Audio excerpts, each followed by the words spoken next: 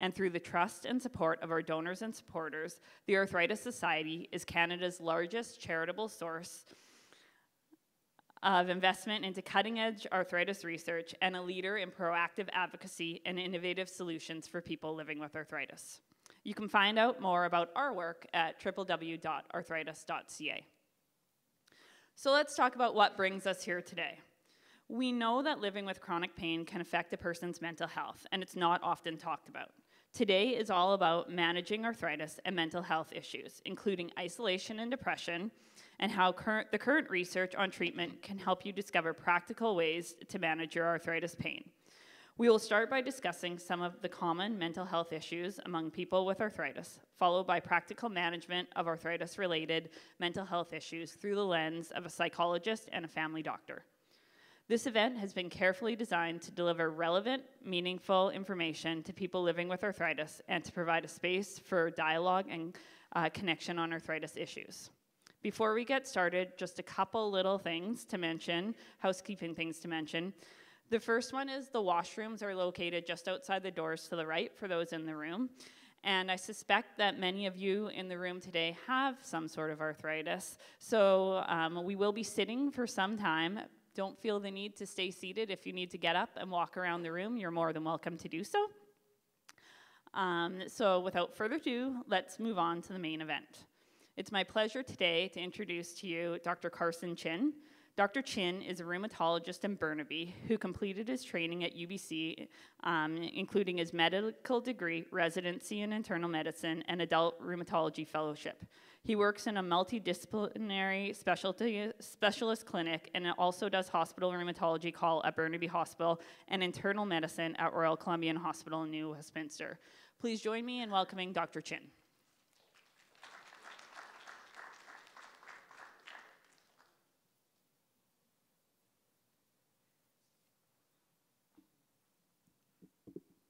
Hi everyone, thank you so much for coming today.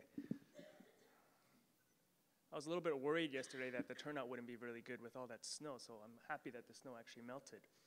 So thank you for that introduction. My name is Carson Chin. I'm a rheumatologist in Burnaby, and this actually is a great location for me. My office is actually right across the street, so I actually parked my car at my office and just walked over here.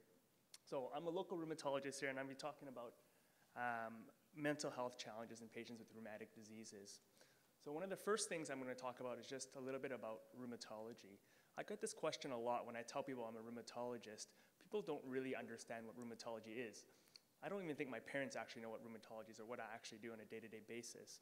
But in broad terms, rheumatology is a subspecialty of internal medicine, and we're focused on the study of the connective tissue diseases of the body. And rheumatic diseases is a generic term that just refers to really joint pain and inflammation. And there are many different types of rheumatic diseases. When you look back at the history of rheumatology, arthritis has existed since the beginning of time. When they look at Neanderthal skeletons over 50,000 years ago, they can see arthritis in the bones when they dig them up in the spine and the hands. So it's been around for a long, long time.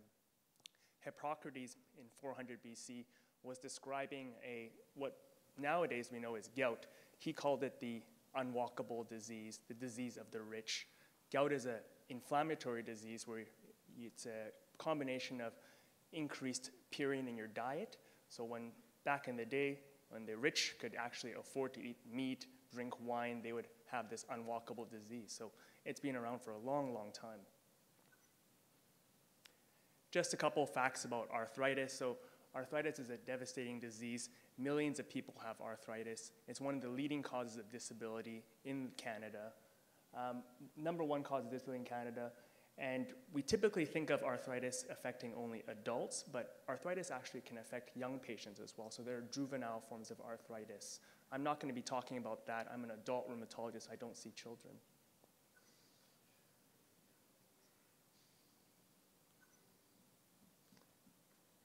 What are some examples of the common inflammatory arthritis that I see? So the number one inflammatory arthritis that I see would be rheumatoid arthritis. And many of you have probably heard of rheumatoid arthritis.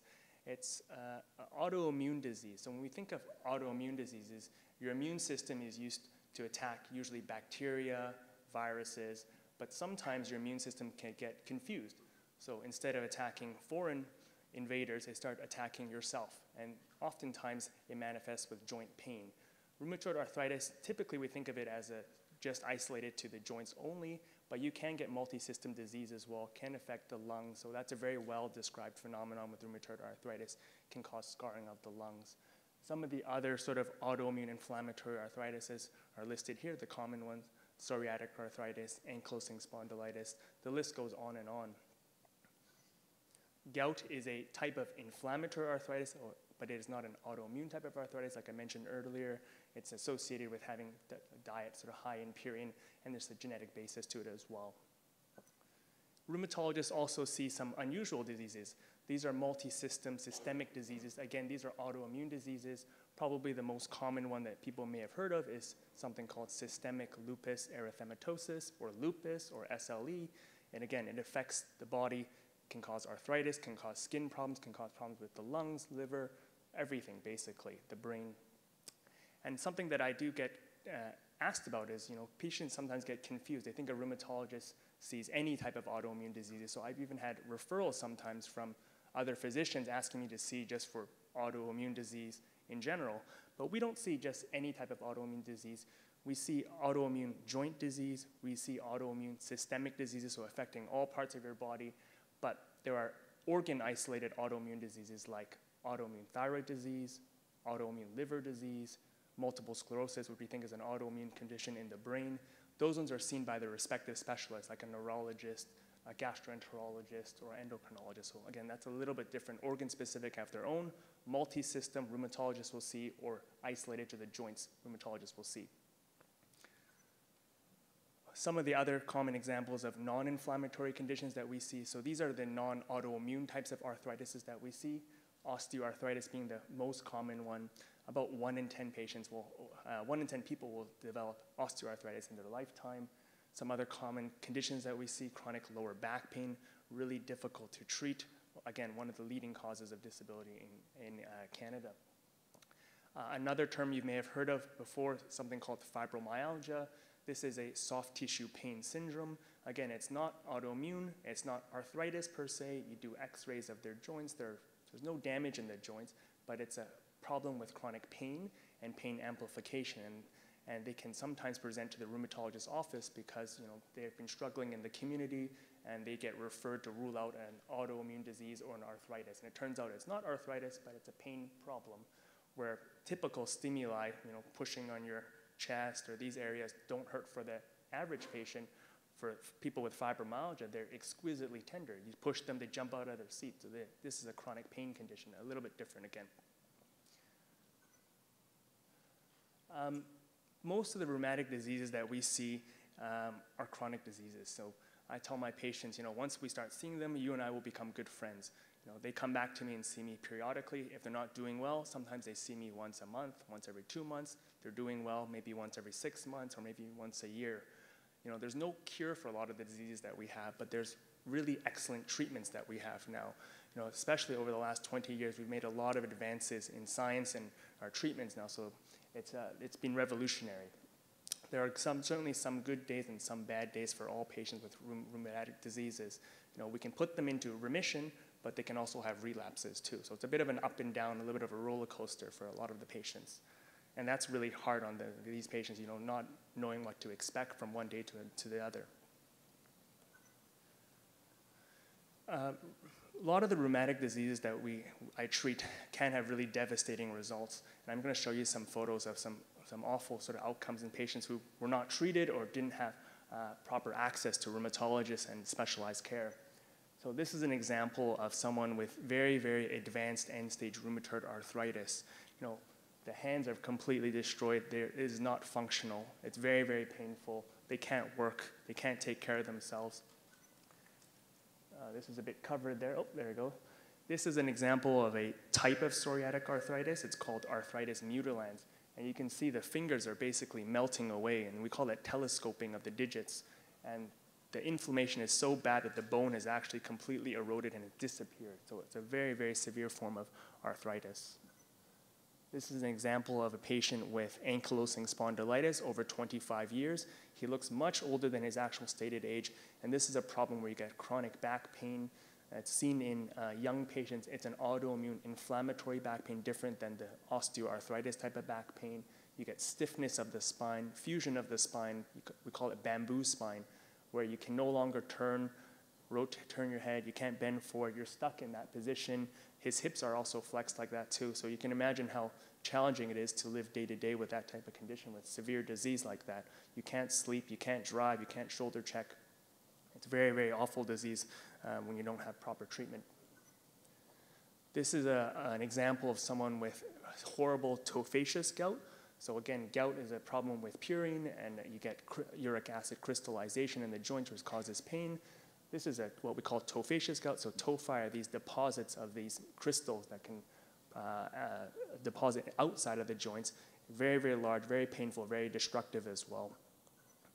This is a photo of someone with arthritis. On the left there is a normal knee. You'll see the femur and the tibia and the black space in between. So that's what a normal knee is supposed to look like. You have that nice cartilage as the cushion between the joints. And you can see on the right is an osteoarthritic knee where you've actually lost the cartilage in between. Now we call that bone-on-bone contact. Again, that's quite disabling, very painful as well. This is someone with lupus. This is their classic rash. We call this the malar rash or the butterfly rash. Again, it's an autoimmune disease. Happens mostly in young females. 9 females get it to every 1 male are afflicted with this condition. And even this can be very disabling and distressing for young females to have this fixed rash on their face. So I showed you some photos of some awful outcomes in patients with rheumatic diseases. We shouldn't really see that anymore. I've certainly seen that throughout my practice, but these are patients who have had diseases for many, many years and were not treated promptly. In this day and age, if someone were to be diagnosed with rheumatoid arthritis, ankylosing spondylitis today, we should not see those types of horrible outcomes. We have such good treatments available now, and it's really been revolutionary, sort of the treatments that we've had over the last 15, 20 years. This was an article from Globe and Mail in 2012, basically illustrating the advances that we have now with all the treatments available. So people with rheumatic diseases and arthritis have a lot of chronic pain. And I'm just going to go over some statistics here. So when you look at the Canadian studies here, depending on what you read, chronic pain is prevalent in up to 16 to 40% of patients. There's a study from the National Population Health Study in Canada with over 17,000 patients, and they estimated about 17 of patients had chronic pain. And when they actually looked at the age, as we get older and older, those patients who are 75 years or older, 35% of those patients reported some degree of chronic pain. So it's a big, big problem in the general population. This is another study from 2008 looking at the prevalence of chronic pain in Canada. They took a survey from 2,000 patients all across Canada, and 44% of these patients reported chronic pain at some point, and 19% actually met the criteria for chronic pain according to that study for pain basically lasting 3 months or more. This is from that same study. Often, many of these patients have suffered with chronic pain for many, many years, and you can see up to 22% of those patients had chronic pain for 20 years or more. Looking at the causes of chronic pain, so that was that study, that questionnaire from 2,000 patients, a long list of what patients reported as the cause of their chronic pain. So I went down the whole list and actually tried to look at what are some of the non-rheumatologic sort of causes of chronic pain. And I really only identified 4 out of that long list. So head, abdomen, stomach, and chest. Chronic back pain being the #1 cause of chronic pain in Canada. But if you look down the list, every other joint is basically listed. Knee, leg, shoulder, neck, hip, joints, foot, hand, arm, elbow, ankle, entire body, bones, wrist. So again, looking at the degree of chronic pain in Canada, rheumatic causes or musculoskeletal causes are one of the #1 causes of pain in the general population. What about chronic pain and mental health? Is there any link between the two? So when you look at the general population, the estimated prevalence of anxiety, depression are around 4 to 5% or so.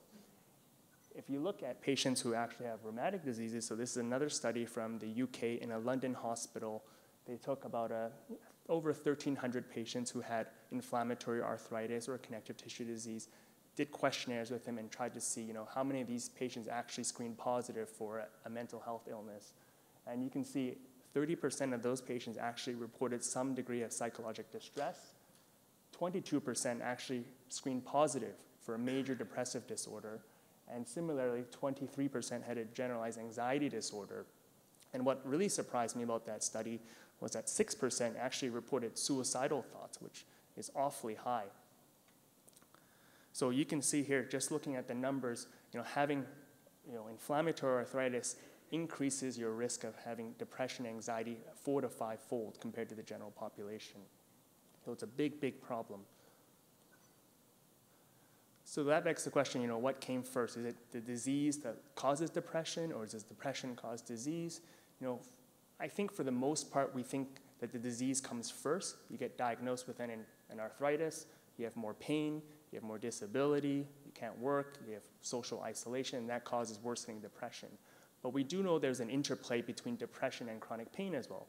Patients who have more depressive symptoms, more anxiety, actually report more pain as well. So there's that feedback loop as well that we do know of. Fibromyalgia is probably one of the most common sort of examples I can think of. We definitely know that patients who get diagnosed with fibromyalgia, they typically have a pre-existing anxiety, depression, and we know that predisposes into getting that more of that pain hypersensitivity and that pain amplification. Besides having pain and then that causing chronic pain, are there any possible biologic mechanisms where pain can actually cause depression or anxiety? Maybe. There have been a couple of studies where they were looking at inflammation by itself, and can inflammation alone cause depression and anxiety? So with inflammation, there are elevations of a lot of these inflammatory mediators. So some of them are called like tumor necrosis factors, some of them are interleukins, and these are actually the targets that we use to target treatment. We decrease inflammation by targeting these molecules. And there was an interesting study that they did where they took patients and they injected them with a bacterial component, a bacterial antigen, so they called LPS. It's part of the bacterial wall. And we know when we inject someone with that protein, it causes inflammation. Doesn't cause pain, just causes inflammation. So they injected these patients with this protein, and then you could demonstrate that these patients would have an inflammatory response, and then they would scan their brains afterwards. And they were able to see that after they injected these patients with this inflammation marker, they could actually see different parts of the brain light up where it could correspond to people having anxiety, depression. So it's actually an interesting study. So perhaps there's more than just pain that's causing the depression in these patients. So this is a really challenge when patients have chronic pain, and we try to manage these patients in our clinic. So this is another study looking at patients who were depressed or anxious and looked at their responses to treatment. And basically, they were able to show that patients who were more depressed, more anxious, had increased pain, increased fatigue. This is from that study. So the HAQ is the Health Associated Questionnaire. So some of you may have actually filled this form out before, if in the rheumatology offices for people with rheumatoid arthritis, we fill out this personal questionnaire asking, about their function. How hard is it to do this? How hard is it to go pick up, your children? How hard is it to cook or clean? And it's a measure of disease activity. The DAS is another measure of disease activity, so it measures your swollen joints, your tender joints. It asks the patient on a scale of 1 to 10 how well they're doing, and then the physician score as well.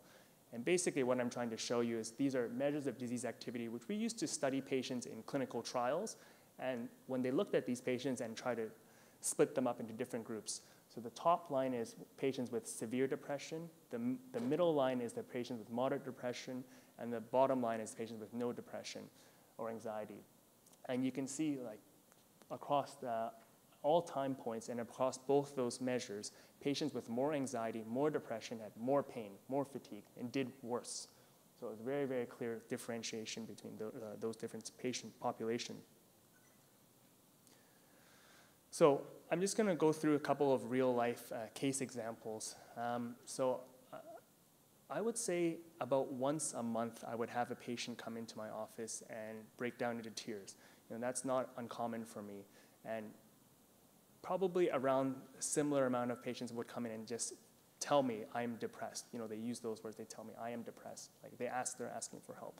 So I'm going to go through some examples and show you, what these patients are actually suffering with and why these patients are so depressed. So this is the first example I'm going to show you. This is a patient, 38-year-old male, initial CA. He's a gentleman who has a diagnosis of ankylosing spondylitis. So that's that photo where I showed you where you get that stiffness and pain in your back. A recent diagnosis, not getting much better with anti-inflammatories, also has some chronic pain, seen from chronic pain doctors. I'm escalating his treatment with anti-inflammatories. I started him on one of these new medications called the biologics, which are these targeted sort of therapies against the inflammation cascade. Not doing very, very well. He's using a cane to walk now. He's only 38 years old. He tells me I'm depressed. These were his words, So he can't work anymore. He's on disability. He used to be a fire safety inspector, so he's off work. He says, I can't kick a ball with my daughter anymore. And he even tells me I can no longer be intimate with my wife. And you can just imagine how much this is really impacting his life. So I'm going to show you another example. This is a patient, J.U., another young-ish patient, 37 years old, with the diagnosis of Sjogren's syndrome. Sjogren's syndrome is a type of autoimmune disease, a little bit like lupus, but not quite. You can get arthritis, joint pain, dry eyes, dry mouth, and lots of fatigue. And her big problem was fatigue. She just really, really had lots of trouble getting back to work. She has 2 young children at home. She's been trying to go back to work on a graduated basis, 4 hours at a time. That was too much for her. She couldn't do it 2 hours. That was still too much. And really struggling with her work. And her employer was not particularly sympathetic, because fatigue is such a non-specific symptom. Although we definitely know that patients with rheumatic disease have fatigue, he didn't really believe her. He's like, you just got to push through it. So she's really struggling, and she broke down in my office as well. And her biggest problem was really financial.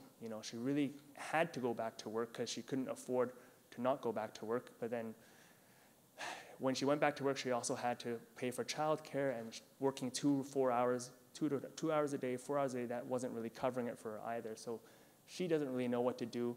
Her husband's basically telling her, you need to go back to work, and he's not really understanding her. So lots and lots of stress with her. And so these are 2 examples of young working age patients who are no longer able to work and are sort of on disability now. And that's really, really tough for patients. Work, not only when you can't work, it's financially stressful, but it's also part of your identity too. A lot of people associate themselves with their work and their own self-worth. This was a study talking about employment and arthritis. This was actually done by the Arthritis Society.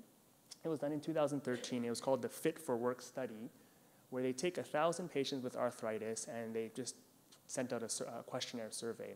70% of these patients were women, which sort of fits with the general demographics with autoimmune disease that we see. Women typically get more affected with rheumatoid arthritis, lupus, those types of diseases. What did they find? So out of all the study participants, about 42% only were working over the past 4 weeks. So that's not a large number. If you took those who were of the working age, so 65 years or younger, only 50% of those patients were actually working. So a lot of these patients are not working for whatever reason, either disability or by choice. Is it all bad though? Not all of it, So patients that were able to go to work in that study, in that questionnaire, they were able to capture that 2/3 of those patients that were working said, they didn't miss any work over the last week. About 80% of them said they didn't miss any work over the last month. And only 6% of those patients that said that were actually working said that arthritis had a big effect on their job. And across that entire sample, about 50% said they had never missed work because of their arthritis, so about half. I'm going to bring up this concept of presenteeism, so a little bit different than absenteeism. So absenteeism, you're not at work. Presenteeism is that you go to work, but you're not as productive at your workplace. And this is a well-known phenomenon in patients with sort of chronic diseases. So again, in that same study, 66% of patients said that, despite their arthritis and not feeling well, they still pushed through and still went to work. 41% of them said they had difficulty carrying out their work duties, and 1/3 of them said they had decreased productivity at work over the last week. And a third of them said they had trouble even getting to work, especially if you don't drive, you take public transit. If you had severe arthritis, how are you going to make it to work? Some jobs, also you need to be standing for a long time. It's really, really challenging for these patients. And sort of brings it back to that second case when I showed you, she's trying to go back to work 2 hours, 4 hours at a time, but it's really, really tough for her. A few other patient examples. So this is another young patient. She was diagnosed with a disease called dermatomyositis. Again, sort of like lupus, but you get muscle inflammation, joint pain, fatigue. She was crying when I told her the diagnosis. Had to leave the clinic, came back to me and talked to me afterwards. I'm trying to get her started on medication, and her biggest problem is a combination of depression and anxiety. She's a very, very intelligent girl, went home and did all her research about this disease, comes in with long lists of all the different medications that she's read about and all the different side effects. And my challenge really with treating her is really trying to get her to stay on medication. So we're trying to get her onto some strong medications for her, but I'm going to bring up this other concept of a nocebo effect. So it's a little bit different than the placebo effect, actually the opposite. So placebo effect is a well-known phenomenon. You give patients in a clinical study, you give them a sugar pill, you tell them this pill is going to be the best pill, you're going to take away all your pain, it's going to cure your disease, and 30% of patients when they take a placebo will have some placebo response, and that's a well-known phenomenon. The opposite is true with the nocebo effect. So they've also done studies where they give people a sugar pill, does nothing, but they tell them, this is a powerful medicine. You can get dry eyes, dry mouth, fatigue, nausea, vomiting, hair loss. You can feel depressed. You can tell them all these different side effects, and it's well known that patients will start reporting all these side effects as well. So it's the opposite. So for her, unfortunately, she read through her whole entire list of all the medications and was reporting every single side effect possible to these medications, despite, me knowing that a lot of these side effects is probably not possible. Some of these side effects take months before you can even develop these side effects. For her, she'd take it for 2 weeks and say, I cannot take this, Dr. Chin. I need to stop this medicine. And she calls my office every 3 days or so, and I talk to her, I coach her, I tell her that, we talk about the nocebo effect, trying to get her to really get on these medications. And it's been so challenging because she's delayed her own treatment for months now. She keeps going on the medication, stopping, going on it, stopping, asking for this other medicine. I'm emailing her now on a fairly regular basis now, so it's been a really, really big challenge for her to, take the medicines. And this is actually something that's actually well described as well. Patients who have a baseline history of anxiety, depression, medical adherence is also lower. This is another study. This was actually a meta-analysis looking at different studies and seeing how many of these patients actually stay on the medicines as prescribed. And they were able to demonstrate patients who were depressed were 3 times more likely to be non-adherent to the medications. And there's probably a variety of different reasons of why the patients don't stay on these medications. This is another patient JS. He's a little bit of an older gentleman, 66-year-old gentleman with inflammatory bowel disease with associated inflammatory arthritis. He's had lots of different surgeries before. He's got knee replacements, back surgery, chronic back pain. He's been on disability for years. He's on, when he was referred to me, he was already on chronic morphine just to control his pain. Every time I see him, he comes into my office. He's got the flattest look on his face, and I've suspected that he's had depression for quite some time. And he comes in with his wife, and I look at his wife, and I can see there's a lot of tension between him and his wife at the same time, too, just with their interactions. And I wonder if she could be depressed, too. And this is actually also well described. So this was actually a study from the Greater Vancouver area, but spouse depression in patients married to patients with rheumatoid arthritis. And it was a questionnaire given to the spouses of these patients who were diagnosed with an inflammatory arthritis. And they're able to correlate, with worsening disease of your spouse, the depressive symptoms in your spouse also increased as well. And that makes sense. When your loved one is suffering, not able to work, not able to go for a walk, not able to play with their children, that's going to cause a lot of stress on the relationship. And then probably, financial stress too. When they're not working, they're on disability. Now you're the main breadwinner, so that's also really, really tough for patients. So I've given you sort of a lot of examples of sort of patients that I see on sort of a day-to-day basis and why these patients have more depression, why these patients have more anxiety. It's multifactorial, so there are socioeconomic factors that play into it. There are patient factors, again, gender, age, social supports. Do they have anyone else that can actually help them, guide them through this? Is their family in town? And then also disease factors, like what exactly are we treating? Is it severe osteoarthritis? Is it lupus? Is it inflammatory arthritis? That also plays into it as well, of course. What are some of the challenges that I face when I manage these patients? So again, we know that worsening pain, worsening depression causes worsening pain. They're 30% less likely to respond to treatment. I see this very often. I start getting patients that have depression and anxiety coming back to my office frequently, calling, always trying to make additional follow-up appointments. Oh, Dr. Chin, the medicine is not working. My joints are really sore. I examine them. I don't find much inflammation. The blood tests are normal. And a lot of it is, I think it's pain amplifications, depression, anxiety causing worsening pain. And sometimes you get trapped into this dose escalation. They're telling me that the medicine's not working, so we keep getting them onto another medicine, and we're cycling through so many different medications or escalating their treatment, and then they get side effects from the medications as well. That makes them more depressed or more hopeless. They stop taking their medicine, so it's really, really difficult to really get these patients treated. There's a sense of hopelessness in some of these patients. Nothing works. That's the other thing. People who are depressed are more hopeless. They have that nocebo effect. They start taking the medicine. They don't believe it's going to work. So they don't believe it's working. It's not going to work. It's the exact opposite. There has to be some degree of buy-in to the treatment that we're offering. Lots of different sort of stresses as well, like we talked about earlier. So how can we manage depression and anxiety? So I think the first thing is really identifying it. It's obviously really easy when the patients come and tell me, hey, I'm depressed, like, hey, no brainer. Then I obviously need to talk to them about it, refer them to a psychiatrist or a psychologist, or get them to talk to their family doctor. But I think I'm missing a lot of it, to be honest, in my day-to-day practice. And when I was doing this talk, I started thinking about how I can improve my practice. And I think I need to sometimes just be more upfront and ask patients when I suspect it, like, are you depressed? How is your mood? How are you feeling today?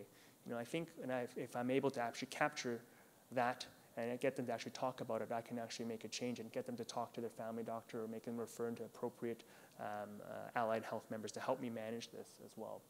So, I'm not a psychiatrist or psychologist, although some days I feel like I am, but I do need help. So in summary, chronic pain is very, very common. Rheumatic disease is probably one of the #1 causes of chronic pain and disability. Patients with rheumatic diseases have an increased prevalence of anxiety and depression. Patients who are anxious and depressed are more difficult to treat. Many, many different causes for why patients can be anxious and depressed, like I've illustrated earlier. And we need really help. It's a multidisciplinary team. Me as the rheumatologist, I can't address all the issues at the time, so I definitely need help with the family doctors and the psychiatrists and psychologists. Are there any questions?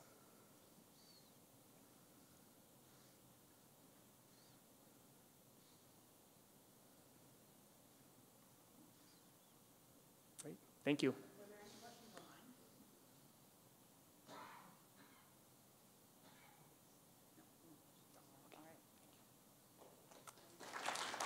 Thank you so much, Dr. Chin.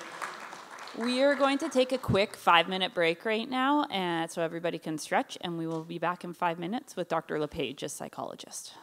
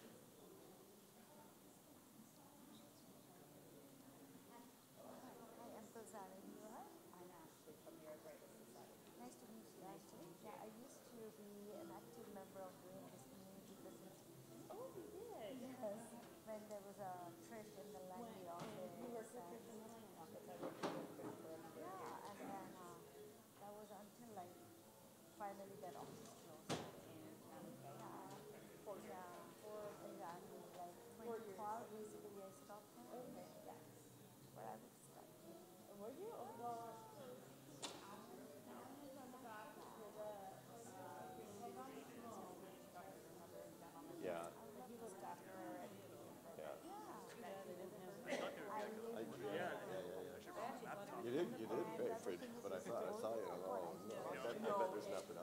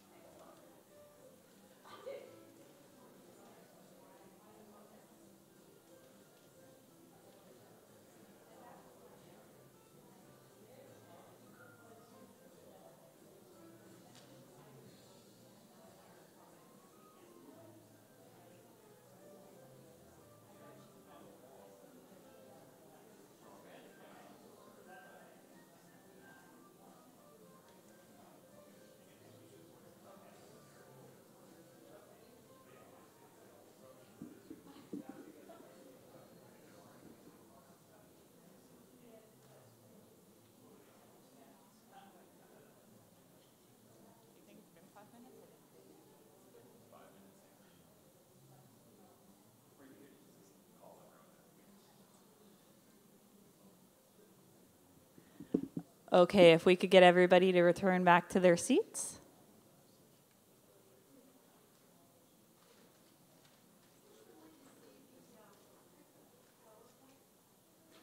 After the fact? After the presentation? Yeah, we can send them out to you after the presentation, yeah. Yeah, exactly. If you registered online, we can automatically send it to the group if you want, or if you're not sure if you have given our email address, just give it to our volunteers outside the room and they can email it out to you.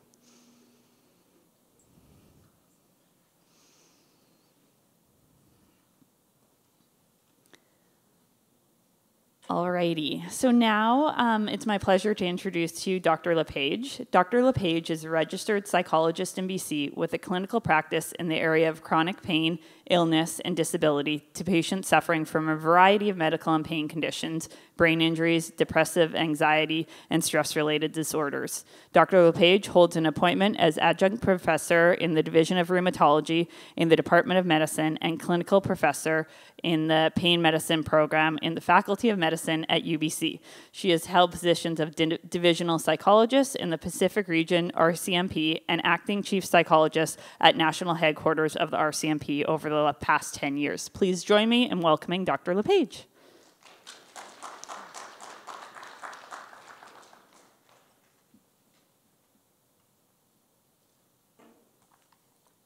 Hi there.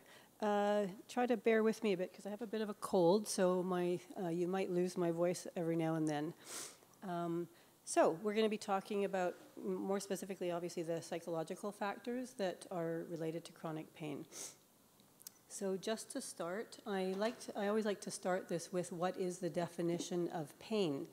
And so according to the International Association for the Study of Pain, as defined by Dr. Harold Mirsky, who's a psychiatrist, the definition of just pain is the unpleasant sensory and emotional experience associated with actual or potential tissue damage or described in terms of such damage.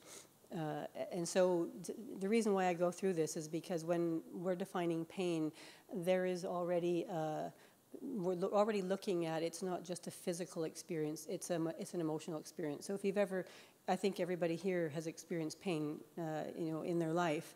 And if you can imagine experiencing pain without actually experiencing any emotion, I don't know if that's possible.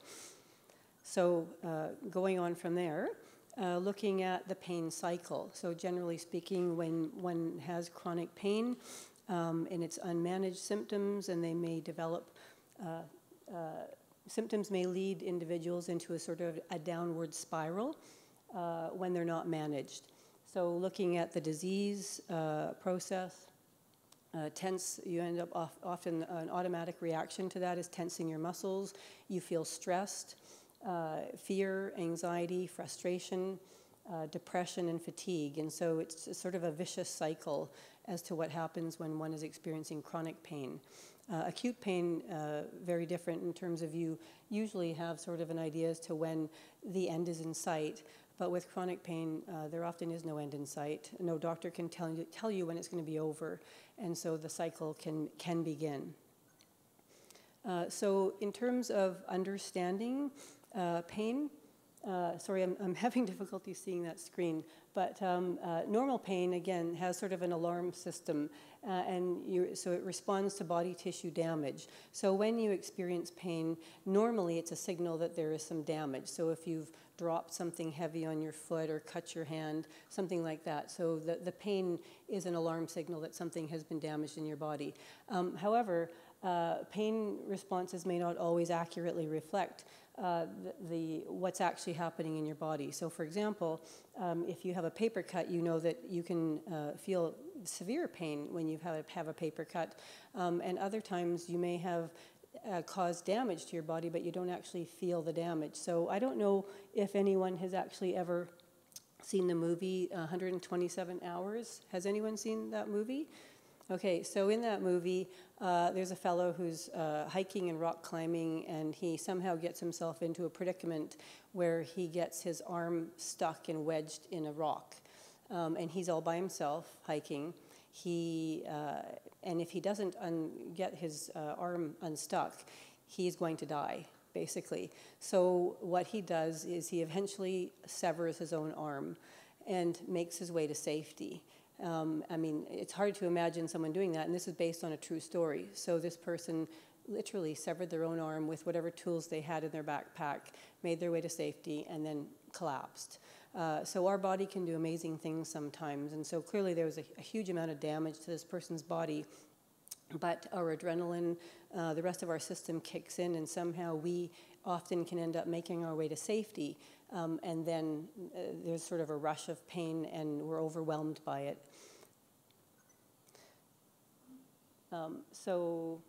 The other issue regarding the nervous system is our nervous system can often be altered according to the input that we receive. Is my mic working still? Okay. It can be overly sensitized, and so we can feel pain. Yeah, that's what I think. Yeah, I don't know what happened. I didn't touch it.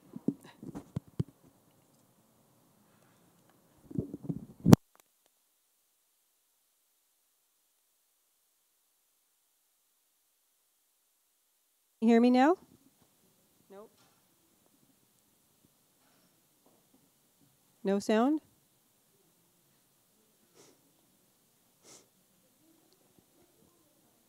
Technical difficulties?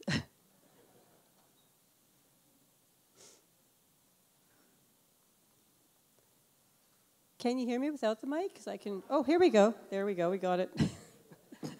Now I'm going to give you all a hearing problem. Okay. So our system can be oversensitized, leading to an increase in the pain that we actually feel sometimes, and so it's oversensitized. Some of the cases that often are cited for that are things like fibromyalgia and a lot of different types of chronic pain conditions where you feel pain, almost constantly, but nothing's actually occurring in the body that would suggest that there's any more damage occurring. So in some of those conditions, you feel pain on a relatively regular basis, whether you're doing anything or doing nothing. And other times we can actually calm down our pain by trying to reduce it from a variety of ways in terms of how we feel. And we'll get into that into a little more detail. So we can learn techniques that can help us calm the pain signals. So pain and perceptions, very important. Pain is not just about the amount of tissue damage or the degree of pathology. Again, so if you think about something like a paper cut, you have a fairly minor injury, but you feel extreme pain. So, and again, there are other times where I know that some of the rheumatologists that I've worked with have seen people's x-rays, and they've said, yeah, I don't know how you're even moving the way you are based on your x-rays and the amount of pain that you're reporting, but somehow they either they aren't feeling the pain as much as it would suggest in the x-ray. So again, tissue damage doesn't always equal what level of pain and disability one is going to feel. So it's also about sort of the unique way each person experiences pain. So we all experience it differently. We have different perceptions about pain and illness, what we've learned from our families, our culture, our personality, the social groups that we're exposed to. So, as we grow, we learn different ways of how to deal with pain and illness, and that's all part of our pain experience as well. And so previous pain experiences also will help build what we do when we have more injury or illnesses. And our beliefs and emotions also play a big role.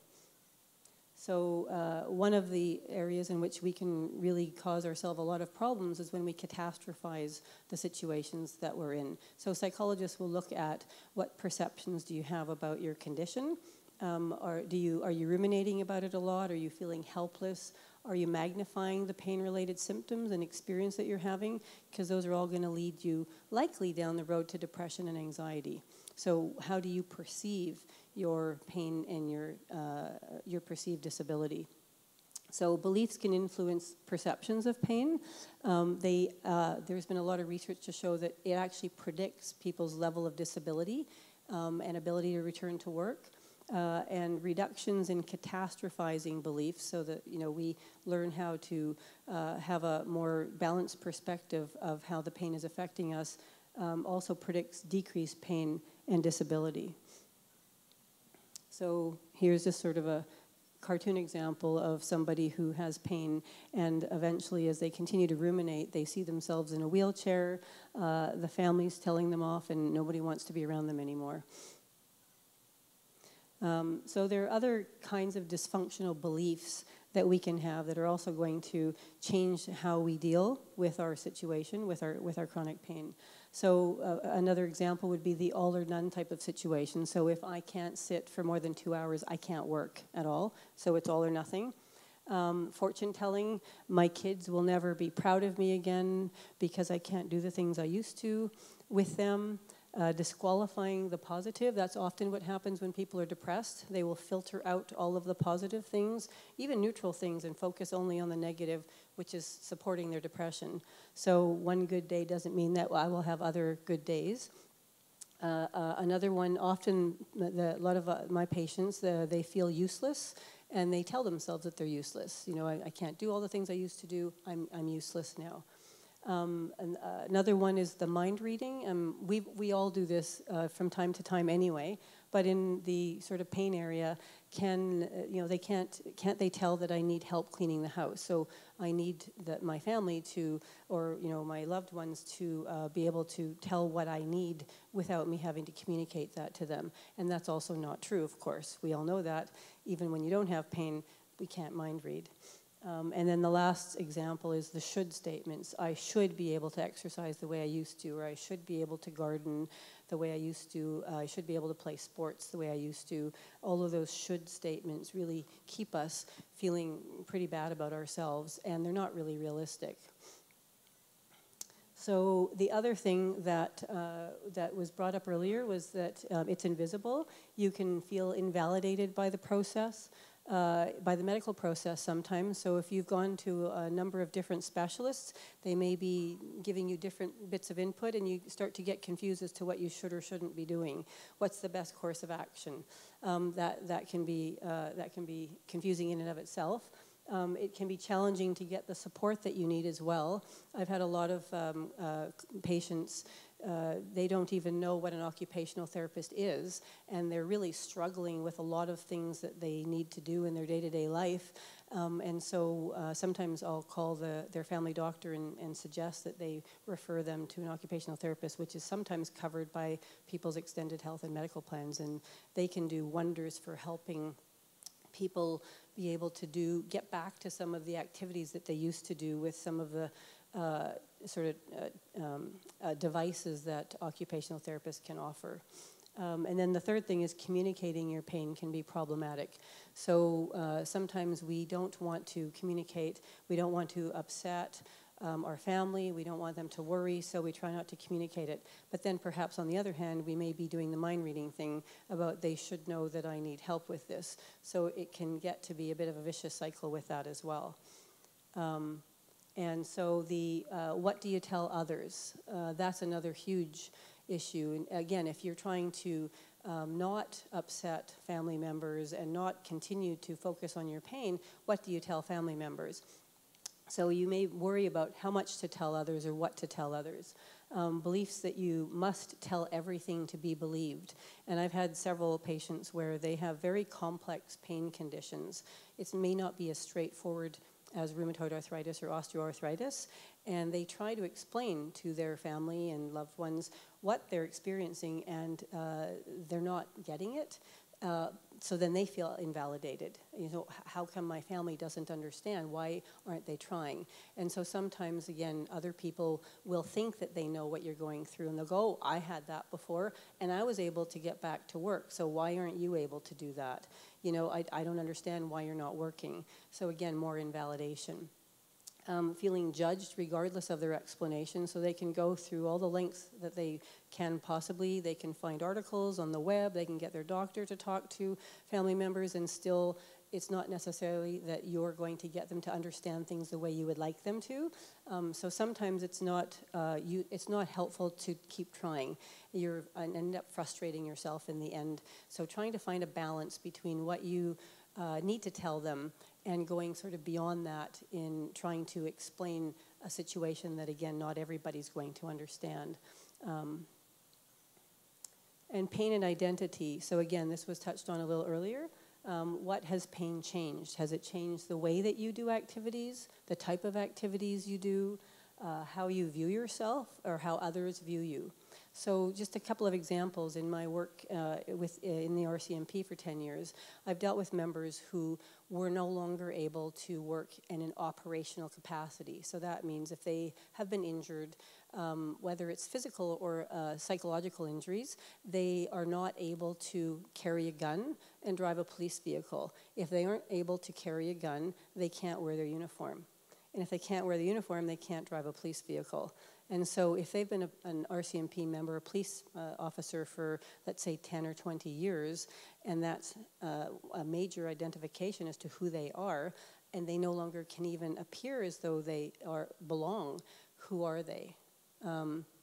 I also saw an Olympic athlete locally here who was no longer able to do her sport, and she was only in her late 20s. She'd had several falls in her sport, concussions, and no longer able to do it. She still was of the age where she should have been able to continue to compete, but she couldn't. And so again, who is she? So those are sort of extreme examples. Another more example related to osteoarthritis. I had a patient who had osteoarthritis, was in a motor vehicle accident. He was crossing the street and somebody turned and hit him, so he was a pedestrian being hit. He had a family, 2 children, and a wife. His injuries were so severe that he was having difficulty walking. So I think that the slide that you saw earlier of the person with osteoarthritis, was it osteo or ankylosing spondylitis, where they continued to degenerate in terms of their ability to walk and that. Anyway, he was using a cane. He couldn't stand up straight. He couldn't do much of anything, but he was the person in the house originally who was the, trying to get the kids into sports, and he was the cook in the family. He loved cooking, but he could no longer really do those activities the way he used to. So he saw himself as being useless. And eventually, as his son got a bit older, he wanted to be able to, again, get his son involved in basketball and tennis and things like that, as he was doing with the family. But he, again, couldn't do that. So we talked about different ways of getting him more involved in it from the perspective that he actually could do. So we'll get into that in a little bit. How do you get there? But, it was 2 years of treatment before he finally started moving on and finding other ways of adapting. So part of that has to do with acceptance. So what is acceptance? A lot of people are afraid that if they accept their pain, that means they are in the disabled role, that they're ill and that they're going to be sort of pushed off to the side, sort of the stereotypical view of that. So what is acceptance? It's not resigning oneself to pain, illness, and suffering. So you're not resigning yourself to it. Pain isn't going to take over your life. It's not taking on the role of the patient or the disabled person. It's not giving up on pleasurable activities or interests, but it is acknowledging the reality of the situation that you're in. It's also quitting efforts that are not working. Again, you may have experienced this where people keep trying the same thing over and over and it's not working. So it's acknowledging this isn't working, I need to try something else. It's also selecting workable strategies that are going to help you get back to meaningful goals. And it's also, acceptance really is moment-to-moment choices. So what's going to work for you in that moment, that day, rather than sort of, again, going back to what used to work that's no longer working. So aiming for acceptance is trying to adopt a realistic perspective of life with chronic pain and how it's changed your functioning. So aligning basically your cognitions and emotions with your body, with how your body is functioning, and listening to that. Functional abilities are not an all or none proposition. as the fellow I mentioned earlier, who if he couldn't cook things the way he used to, he just didn't want to be in the kitchen at all. So he used to bake bread, he used to do all kinds of wonderful meals, but if he couldn't do it the way he used to, he just wasn't going to try anything. So it's trying to not do the all or none proposition. So, looking at your sitting tolerances, your modification of your environment, which is again where an occupational therapist may be helpful. And then the third is, what do you have control of? So you may not be able to eliminate your pain, but you have influence over your pain. And how do you try to influence your pain? And so again, when earlier we were talking about depression and anxiety and how that often increases people's reported pain levels, so that's where you have some influence of your pain level. Now, just to kind of go on a side thing here, in terms of aiming for acceptance, does anybody know what the animal here is in the picture? It's a sloth, right? I happened to be at a conference 2 weeks ago in Costa Rica, and we had a really great tour guide who gave us very good educational talks, and so I have to share my sloth story with you because it really fits in with the acceptance. So I don't know if anybody knows much about sloths, but I'm going to tell you a little bit about their reproductive life. And in any talk, you're probably not going to remember a lot of what I said, but you'll remember this story. So sloths apparently have their reproductive cycle is only good for 1 week every year. So 1 week a year, and the female can reproduce. She can basically mate to reproduce. And so the males out there have 1 week to find her. Okay, so they've got 1 week to find the female, and so it takes them, I don't know how long it takes them to find her. Sometimes they're too late. But apparently when the male does find the female sloth, it takes them approximately 48 hours to find a comfortable position in which to reproduce. And apparently sometimes they fall asleep while they're trying to find a good position. They'll fall asleep, they'll wake up again, they'll keep trying, they'll fall asleep, they'll wake up again. So within that 48 hours, eventually, they do the act in terms of being able to reproduce, and it's all over in a matter of seconds. The male leaves, and that's it. So anyway, so I just thought that you might enjoy that because, again, earlier we were talking about how chronic pain can affect people's ability to do things. So, and I have a lot of patients, again, who their pain has obviously affected their intimate life with their partner. And so if they aren't able to do things the way they used to and it becomes too difficult, they just push that aside completely. So, so sometimes it may be helpful to put things into perspective and think about the sloth. 48 hours just to find a comfortable position. The other little funny thing about them is apparently the female only has one baby when she reproduces, and they live up in the trees. So if the baby falls, which they sometimes do, she'll go down and get it and come back up again. If the baby falls a second time, she'll go back down and get it. If it falls a third time, it's on its own.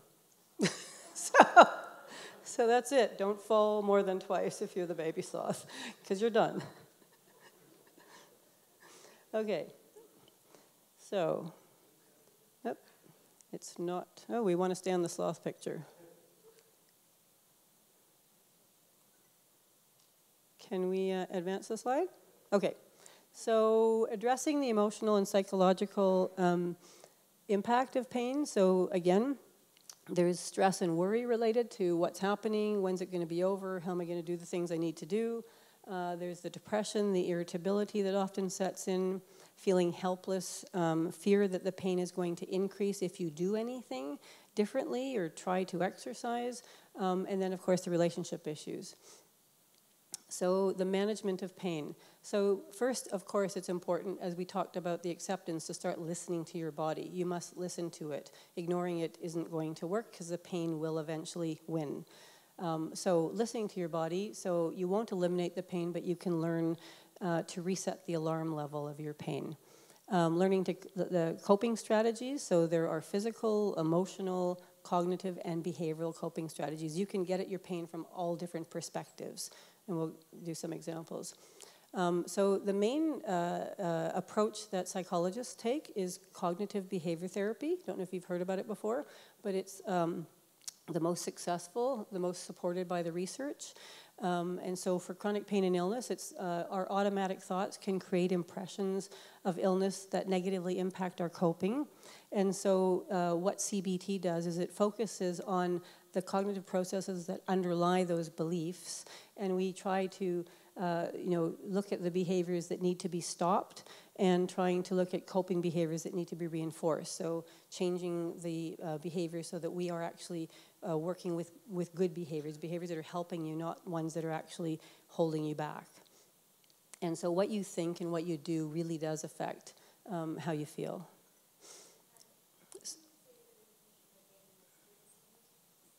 The definition of CBT again? Yep. So it's that automatic thoughts create an impression of the illness that negatively impacts our coping. So what we do is look at the beliefs. We often have automatic beliefs that we're not even really aware of. So it's the psychologists are looking at what are those beliefs that you have. How is that affecting your behavior and how you feel, and how can we change that? Are those thoughts in line with reality, with the facts of the situation? And most of the time they're not. And so we're trying to bring the facts back in, trying to bring a more realistic perspective back in, and having you approach it from that angle so that you have more helpful beliefs that help you move forward rather than holding you back. Is that clear? Okay.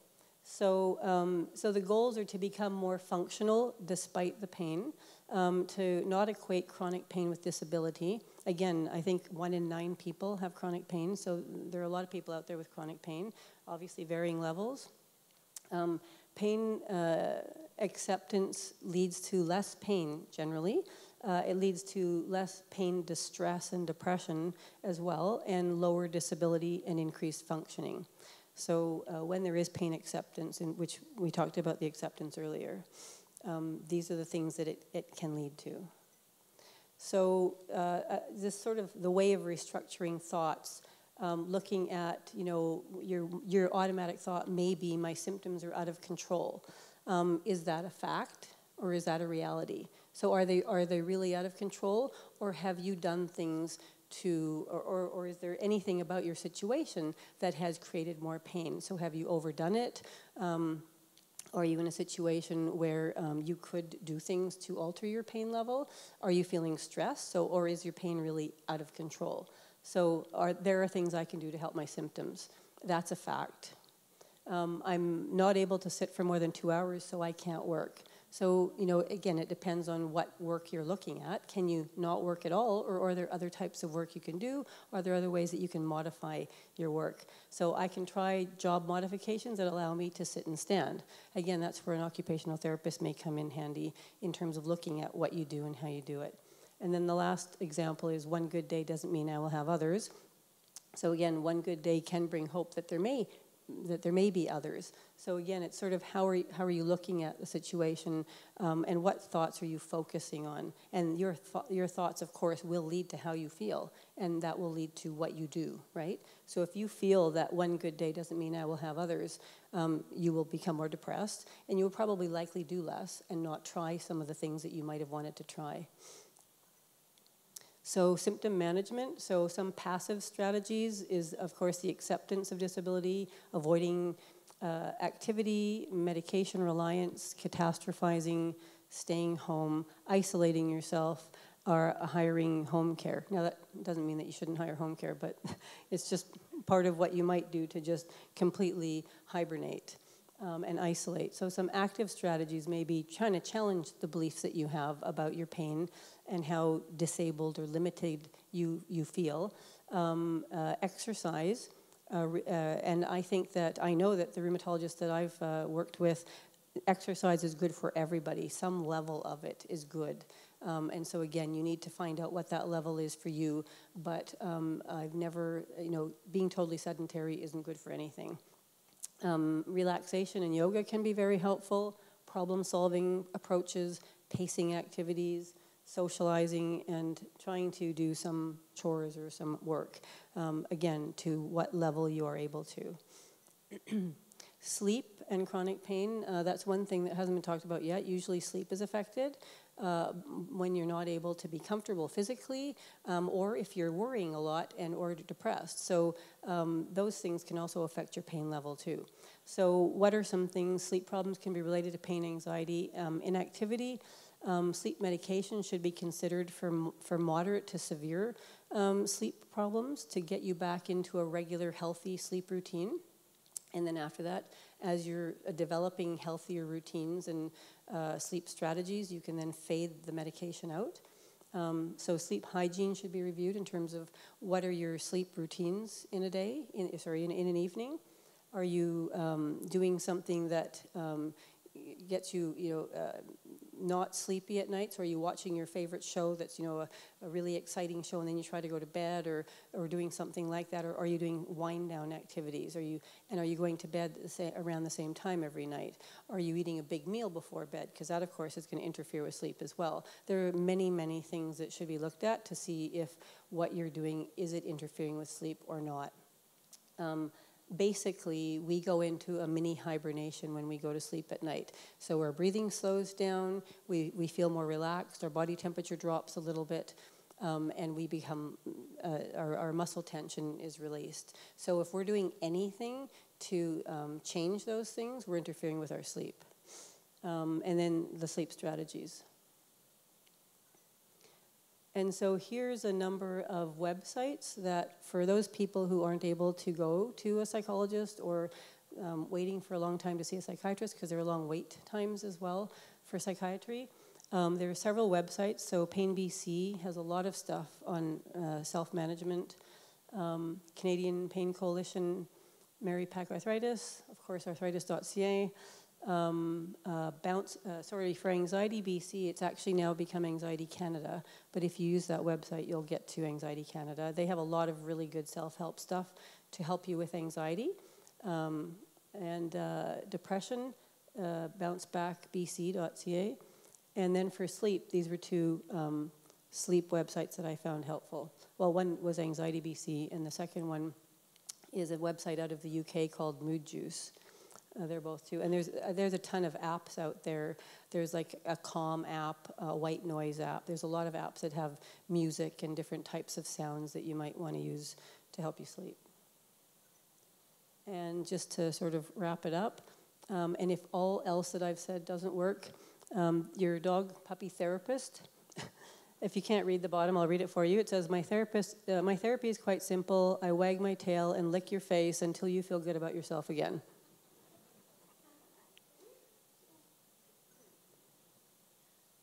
Any questions? Yep.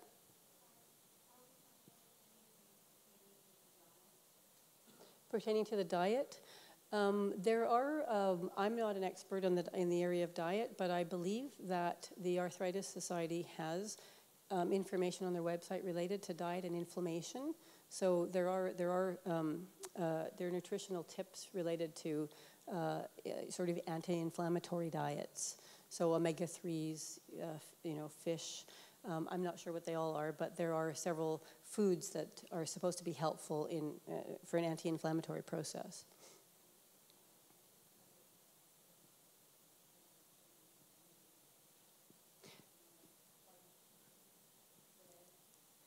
I don't know.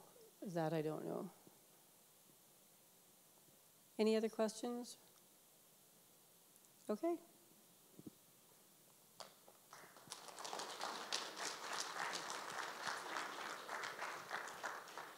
Thank you, Dr. Le Page. We will take another quick 5-minute break so everybody can stretch, and then we will come back and hear from Dr. Sealey, who will speak to us.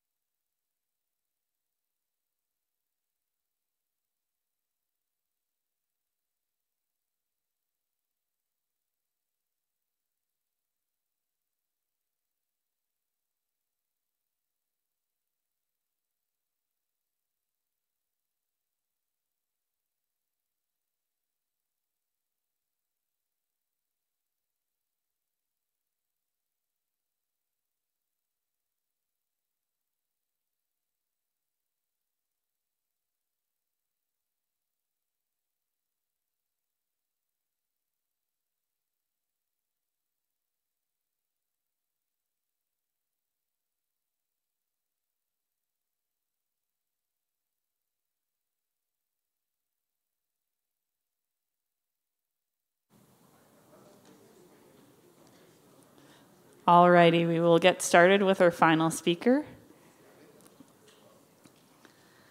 So now I'm very happy to introduce to you today Dr. Rob Sealey, who will discuss arthritis and medical cannabis, benefits and side effects for the management of arthritis-related mental health issues. Dr. Sealey is an active member of the peer-sharing group Physicians for Medical Cannabis, along with the Canadian Consortium for the Investigation of Cannabinoids, the International Cannabinoid Research Society, and the International Association for Cannabis as Medicine. Dr. Sealey has been involved in both the clinical and research aspects of medical cannabis since 2001. Numerous specialists have referred patients to Dr. Sealey for the consideration of medical cannabis management in conditions that may not have responded to standard therapy. Sensing a void in knowledge among his peers regarding the use of medical cannabis in clinical practice, Dr. Sealey has traveled extensively across North America as one of the few instructors in this field of medicine. He's actually leaving tonight to head to Australia to do a talk there as well. So thank you so much for stopping here and speaking to this group. Please join me in welcoming Dr. Sealey. Thank you very much, and welcome you all. I know it's, I was going to say it's a snow day, but it was more like a snow hour, I think, that happened this morning. And for those at home watching from a webinar, I imagine there's a couple million, I heard. You can't see us in the room, but I think I've counted there's about 3,000 of us in the room, so you're missing out. It's a really robust crew, and I learned a lot. This is really depressing, actually, this afternoon. I've been sitting over there, and I thought, that's all we're talking about is mental health and depression, and it's not really something to whip you up the crowd frenzy. But I did learn a few things, Dr. Chin being local across the street. I'm from overseas. I'm from Victoria. It was a nice little BC ferry ride over and sunshine breakfast and this sort of thing. Also learned that I'm actually probably related to a sloth.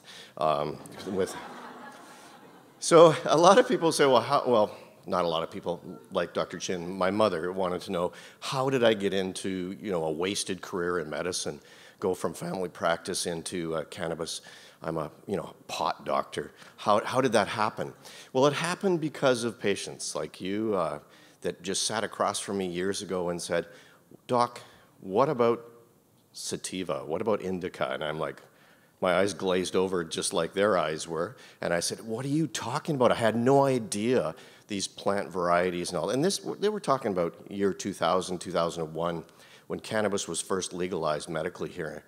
And I had a patient over in Victoria with arthritis, severe arthritis of the lower back, and she was on a long-term disability. She was on opiates. Her quality of life was horrible, and I was filling out disability forms every 6 months. And she said to me, Rob, cannabis is going to be legalized. Can you go ahead and authorize me for it? I had no idea what she was talking about. So I learned from her, and what motivated me was she got back to work and I didn't have to fill out those forms anymore. But I dabbled in cannabis over the years, not personally. I dabbled with my patients in cannabis over the years. And then the second thing that happened to me, I was a co-host of a radio show called Wisecracks. How many people heard Wisecracks? It was right. Oh my goodness, there's 4, 5 people, because 6 people, okay. There's a delay, there's 7. For those people on the webinar, there was about 50,000 people put their hands up. But no, we were on the air for about 8 years, right across Canada. And we would answer questions in kind of a comical way. As you can see, I tend to do that. But if it was a question on asthma or hypertension or diabetes, we had the answer. We eventually gave the answer. But when patients would call in about medical cannabis, we just joked about it. We didn't have an answer. And then people would say, well, what about this study? What about what I read on, Dr. Google? We would just joke it off. So part of our show as well, we would bring in medical guests, like celebrities from different parts of the world that usually had some sort of disorder that they had a cause celeb. And so we thought, we should bring in a celebrity to talk about cannabis. We combed the corners of the earth trying to find who that celebrity would be.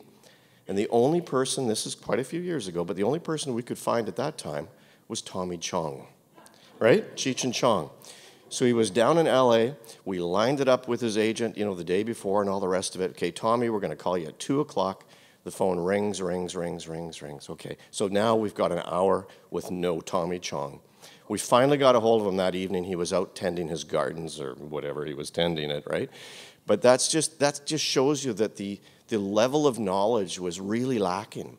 So I said to my partner in crime at the time, I said, you know what, let's look at this and see what is it that people are doing, and is there evidence behind this? And that's what got us interested in, and what's put me off into a different career. 28 years in family practice, now I do medical cannabis full time, and I get to travel and talk to kind people like you. So, I would like to thank, by the way, not only you folks here in the room, the 30,000 of you, but the Arthritis Center, which has been working behind the scenes for months and months getting ready for today's event. And I want to thank a sponsor called Canamed. They're a cannabis supplier, licensed producer under the realm of Aurora Cannabis, who helped to bring me over on the BC ferries. So thank you to everybody that's made this happen. Now, I also want to mention that I guess this is a series of lectures that have been happening. And there was a Dr. Spooner who I happened to watch his YouTube video. If you get a chance from the previous series, I would highly don't use the word highly, Rob, when you're talking about cannabis. I would suggest that you watch Dr. Spooner's video, and he talked about cannabis. And so I wanted to make sure I didn't repeat a lot of the things that he talked about. How many people saw Dr. Spooner speak before about cannabis? 100 and, okay, so 200 people in the room here have seen Dr. Spooner. Well, okay, so I was going to not talk so much about what he's talked about, but if you haven't heard his talk, maybe I'll fill in some of the gaps. One of the things, though, I always like to know is get to know your audience, right? You should know who you're speaking to. So this is pretty private in here, and those people at home, of course, on the webinar, it's pretty confidential, but don't look at your partners. I want you to put your hands up if you have cannabis in your system right now. You looked around, you looked back, you looked backwards. For those of you at home, nobody here in the room put their hands up, but it's a trick question. And that's the Dr. Spooner question. No cannabis lecture can be complete. In fact, I think it's illegal to have a cannabis lecture if you don't talk about the endocannabinoid system. Have you heard about the endocannabinoid system? Okay, so a lot of people are either sound asleep or there's one person back there. Don't worry if you haven't heard about the endocannabinoid system. They don't teach this in medical school yet. The endocannabinoid system didn't exist as we knew it. It has existed forever, but we didn't even know about it until 1992. When I went through medical school, hadn't even heard about it. And they're still not teaching us about the endocannabinoid system. But the endocannabinoid system, you need to know it to understand how cannabis could potentially work for various conditions. The endocannabinoid system runs the show. It's the balancing, the homeostasis, the mechanism that keeps us in check. So if there's any sort of insult or stimulus that bothers us, our body has the potential to create its own cannabis-like substance to say, hey, don't like what you're telling me, shut her down. It's a feedback mechanism. The sort of catch-all term is eat, sleep, relax, protect, and forget. It is everywhere in our body, and I'm going to have to show you how it works. I'm going to spend probably about 3 or 4 hours just on this one slide. Okay, good, you caught that. No, I'm not. But I've actually gone to conferences where they've spent 3 days talking about the endocannabinoid system, because again, it's abundant in our body, these receptors. There's called CB1 and CB2 receptors, but they're everywhere. And actually how they got founded was actually kind of interesting. Raphael Mechoulam, who founded THC, the stuff that makes you high in the marijuana plant, he founded in 1964. So he said, okay, well, that's interesting. We found this component. Where in the brain does it make people high? And he found these receptors in the brain. But then these receptors were everywhere else. It doesn't make sense that our bones and our spleen, our spinal column, would have receptors for something that makes us high. And that's when they started to search. They said these receptors must be there for some other reason. There must be chemicals that our own body makes to use those exact same receptors. And lo and behold, they founded the endocannabinoid system. So the endocannabinoid system works like a domino. It's one nerve cell to the next nerve cell. It sends a message from one nerve over, and it knocks over the next domino and goes down a chain reaction. However, the body's pretty smart. It has a sensor, and it decides, I don't like the stimulus that you're sending me, whether it's pain, whether it's inflammation and arthritis, whether it's anxiety, whether it's a seizure and epilepsy. A lot of factors. Our body protects itself by sending chemicals back They're called anandamide and 2-AG. They're finding a few other ones, but they're endocannabinoids, anandamide and 2-AG. They go back to the first domino or neuron and say, quiet down. The problem is our body doesn't always make enough, especially if the pain and inflammation is too great. So then that domino can start to tip over and go and go and go. What's interesting, what fits into those receptors, you'll see, and that's where the cannabis comes along. So these receptors are abundant, as I said, throughout the entire body. But what's important, why we're talking about mental health and pain today, is where they are in the brain, okay, and where they're not in the brain. They're in the parts of the brain that have to do with our movement and our learning, our memory, and our coordination. Did I say memory? I'm kidding. I said that. But it also has to do with the amygdala, the part of the brain that has to do with stress and emotion and pain, how we perceive pain. And these receptors are all through that area of the brain. There is abundant research that shows us how important our endocannabinoid system is. I just pulled out one research paper because I think it's kind of quirky, but it kind of tells us how important it is in mental health. When people get PTSD, you mentioned about PTSD, you know, why do some people get PTSD and other people don't? Well, this was a study done on World Trade Center survivors, the 9/11. And it had to do with the University of Calgary and New York University. They looked at and they measured all sorts of things, these people's blood pressures, their shoe size, everything. And the only thing that they found different in those people, the half of the people that got PTSD, was they were low in 2-AG, which is one of our endocannabinoids. The other people who didn't get PTSD, they had normal levels of 2-AG. They had a functioning endocannabinoid system. That's huge. We have never known what was the actual biochemical cause of PTSD before. It's all a disruption of our endocannabinoids. What causes fibromyalgia? Right? Nobody knows, right? We always say, well, it's kind of a diagnosis of exclusion. You might have some tender spots in the muscles and all the rest of it. What causes irritable bowel syndrome? What causes migraines? Guess what they're thinking? Ethan Russo has done all these postulations on mice, hopefully mice and men. We can go beyond that, and saying that, okay, what is it that's deficient in these people? In fibromyalgia, irritable bowel syndrome, migraines, he's been able to demonstrate there's a lowered endocannabinoid level. Pretty interesting, right? People don't make enough of their own endocannabinoids. Wait a minute. What can we do to supplement those endocannabinoids? If we can't make enough, or that stimulus is too great, there's different things that fit into those receptors. Again, there's our own body's endogenous endocannabinoids, our own cannabis-like substance. There's synthetic cannabinoids. One that's been around for a long time is called sesamet or nabilone, but it's just THC, which you remember what Dr. Mechoulam found was that's what makes people high. Then there's the plant-based cannabinoids, the phytocannabinoids, that fit in those same receptors that are sitting there in our body, all over our body. Now, I'm going to talk to you about plant cannabinoids, and this is actually a picture of my basement. So I've been doing a lot of research. It's the female cannabis plant, and when you look at it under electron microscope, at the end of the bud, there's these things, these juicy things called trichomes. Within the trichomes are the cannabinoids, okay? They mimic what our body's trying to do. Right now, they've identified about 105 of them. There's other parts of the plant called terpenes. Terpenes have their own properties. They give it the aroma of the plant, but they also have sedating properties or anti-inflammatory properties or anti-anxiety properties. Oh, there's flavonoids, there's antioxidants. This is a plant that has almost 500 parts to it. It's a very robust plant. What I'm going to talk a little bit about is the cannabinoids that we know about.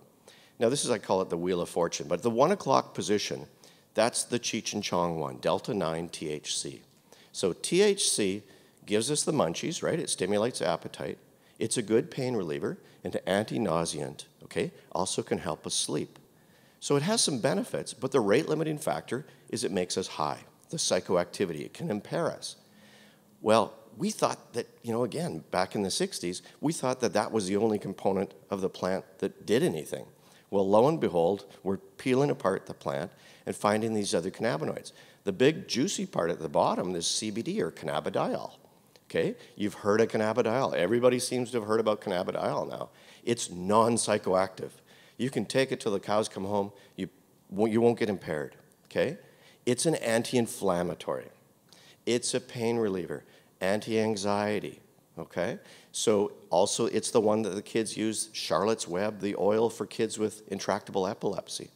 So CBD is a very great cannabinoid medicine.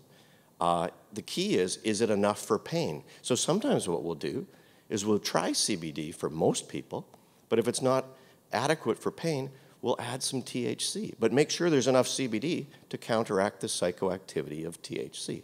So it's compounding. It's taking the parts of the plant that you need and making it bearable, getting help without getting high. Recreational, they don't want the CBD, right? It's a bummer. It's a downer. It's a waste. They want the THC. For medical purposes, for arthritis, we want the CBD, but sometimes we add some THC, especially if the pain's too great or people aren't sleeping at nighttime. So CBD maybe in the daytime, maybe a combination of CBD and THC at nighttime. Ah, how much do you take? So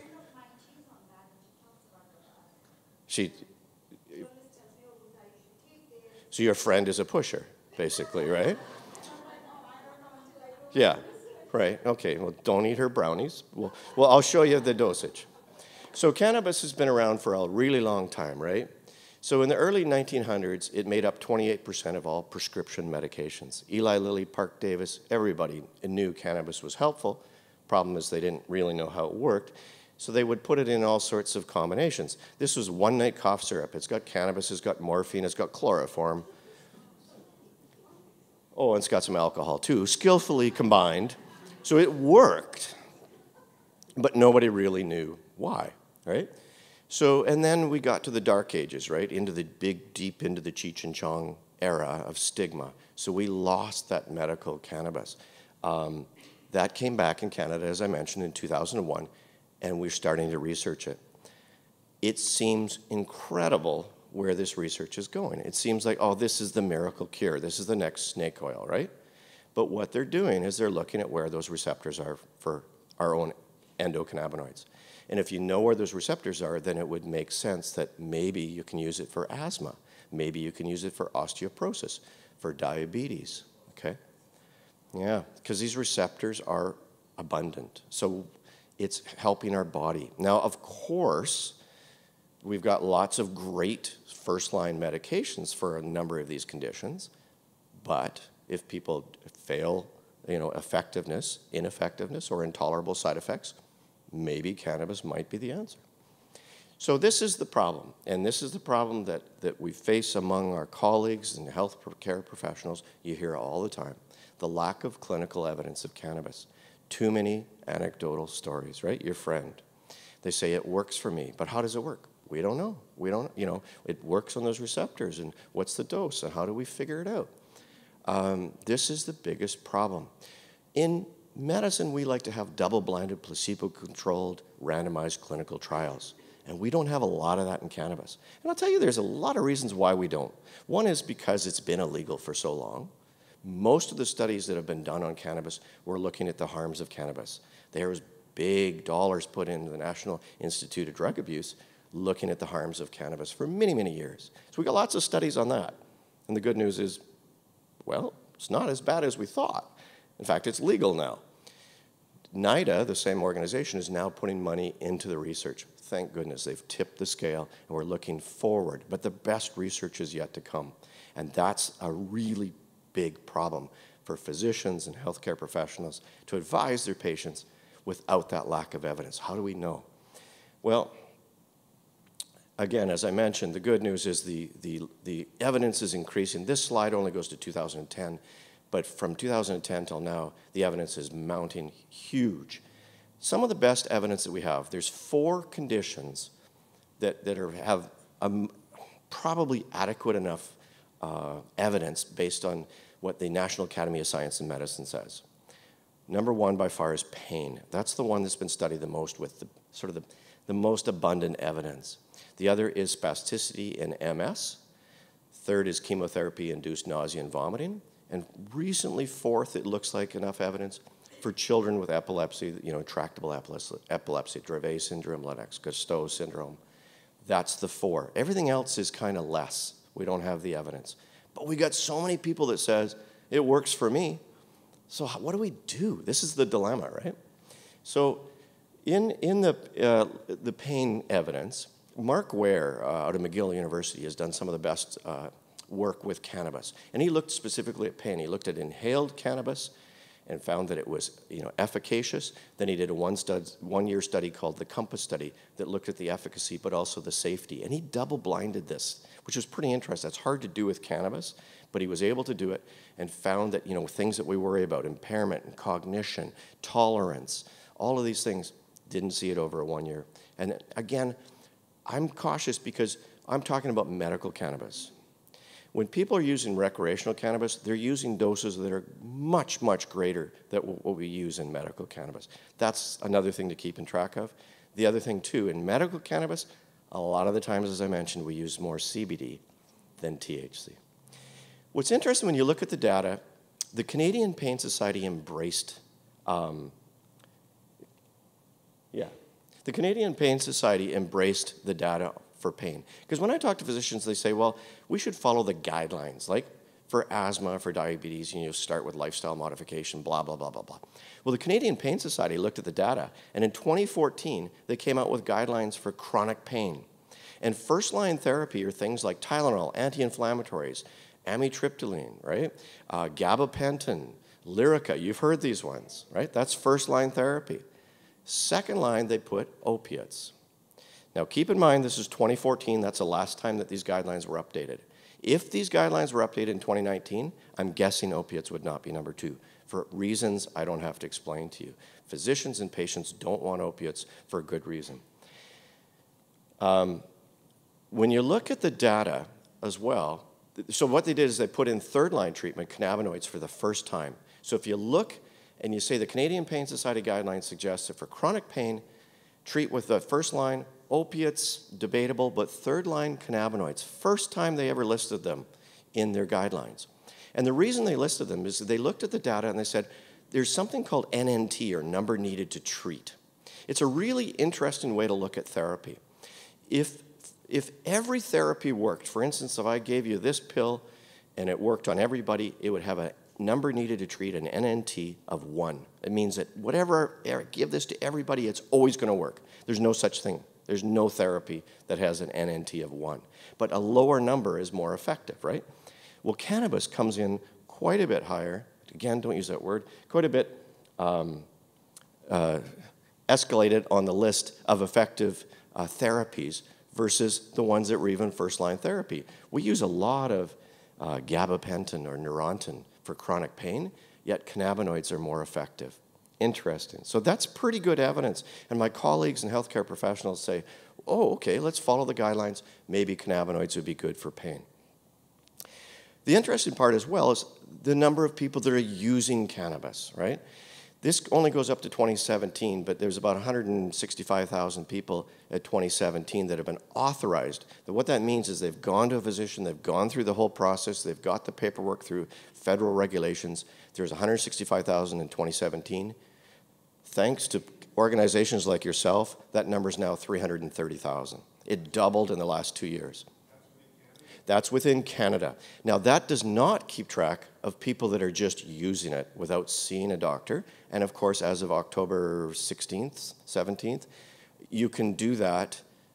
You can get cannabis legally. And we know a lot of people are treating themselves, which is unfortunate because you'd like to have some guidance from physicians as to should you use CBD, what's the dosage, how do I administer it, should I use some THC, et cetera, et cetera.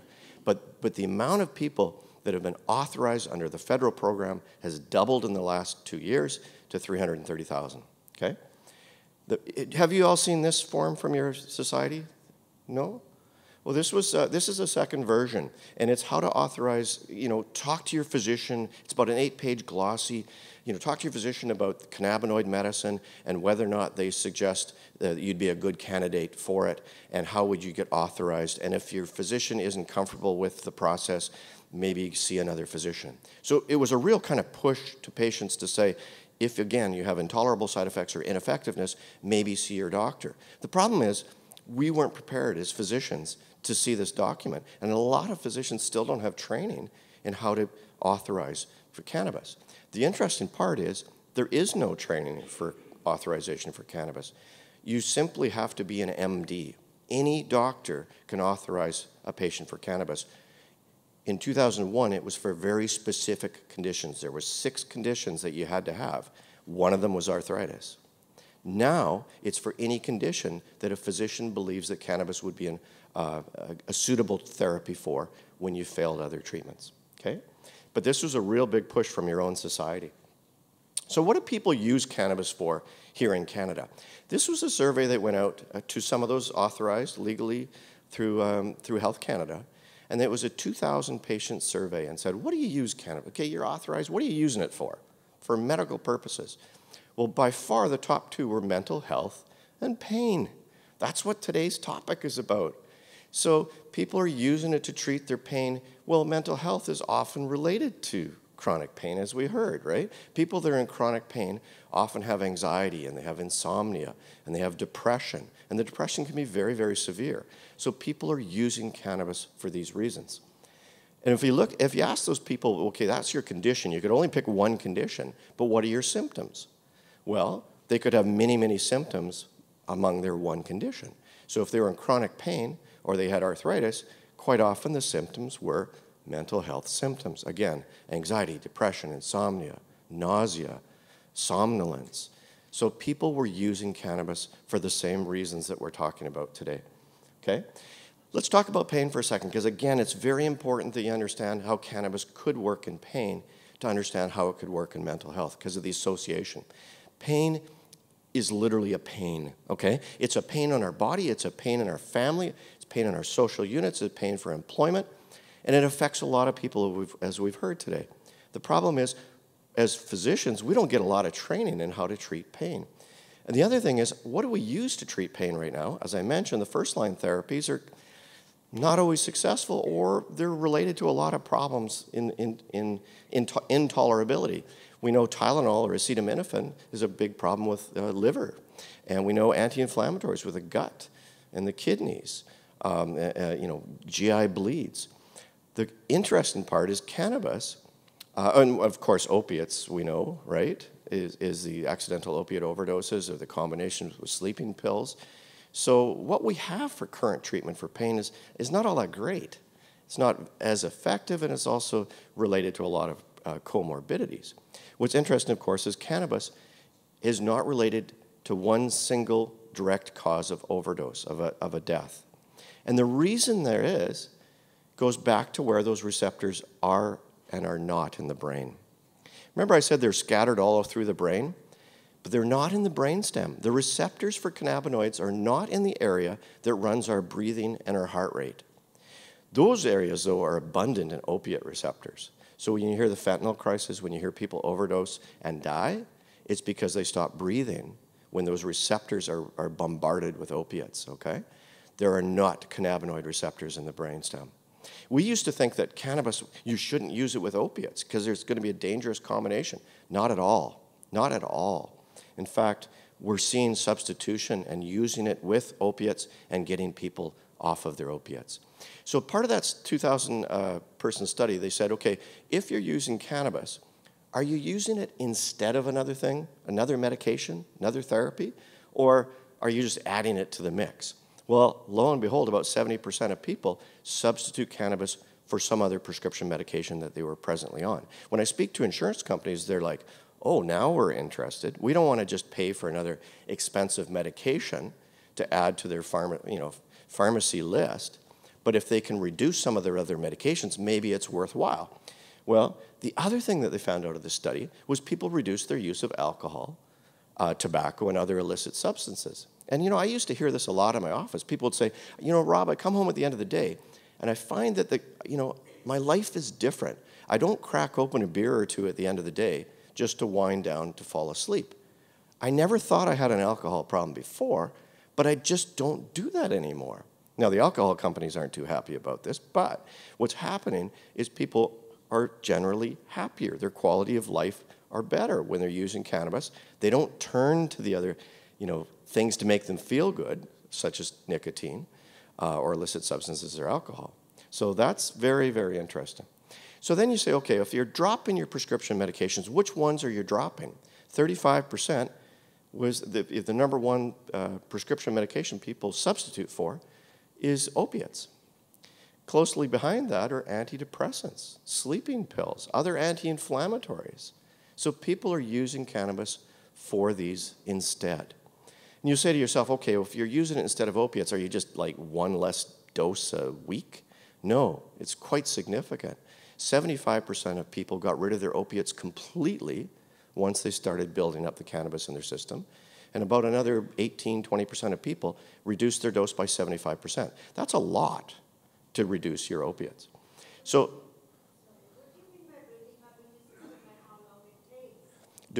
every individual is different. Every individual is different how long it takes to kick into your system. So what I generally do is I say to people, okay, you're on your Tylenol 3, you're on your morphine, stay on it. I start adding the cannabis until they find that they have control and sweet spot. A lot of times people use long-acting medication, like your morphine Contin, MS Contin, and then they use breakthrough quick-acting morphine. And I'll say, if you're no longer having to reach for the breakthrough medication, we know we're getting there. Then we start slowly weaning. And again, we didn't know you could add the two together, but you can safely add the two together, cannabis with the opiate. Once you got control, then slowly bring people off the opiates. It's brilliant, brilliant. So in the states where medical cannabis has been illegal, starting with Colorado, they saw a correlation of accidental opiate overdose mortality dropped, about a 25% drop. What's interesting, it wasn't accidental. For every state that starts legalizing medical cannabis, there's an exact correlation. And states like Colorado, where it's been going for 5 or 6 years, their rate is now down 31%. So for every year medical cannabis is legalized, people are using less opiates. And you see it in Medicare, you see it in Veterans Affairs, people are using less sleeping pills, which are, and also opiates, which is a dangerous combination. So we're seeing substitution, okay? This is a study that's just being published. Again, looking at how people are dropping their other medications. At the 6-month mark, we're seeing different opiates, we're seeing other anti-inflammatories, sleeping pills, antidepressants. But I just want to, it's just an amazing curve. And there's a concept here of what's called morphine equivalent. Every narcotic, they compare it to morphine, how strong or how weak compared to morphine. And they're seeing almost a 75% reduction in the morphine equivalent dosages in this study. This study, by the way, is not a survey. This study is done by physicians who are actually prescribing the medications to their patients. So they're able to monitor, and they're seeing that the prescriptions are going down. So it's not self-reported that patients are saying, yeah, I'm not taking my narcotics. No, the physicians are actually tracking this. So that's, again, really remarkable.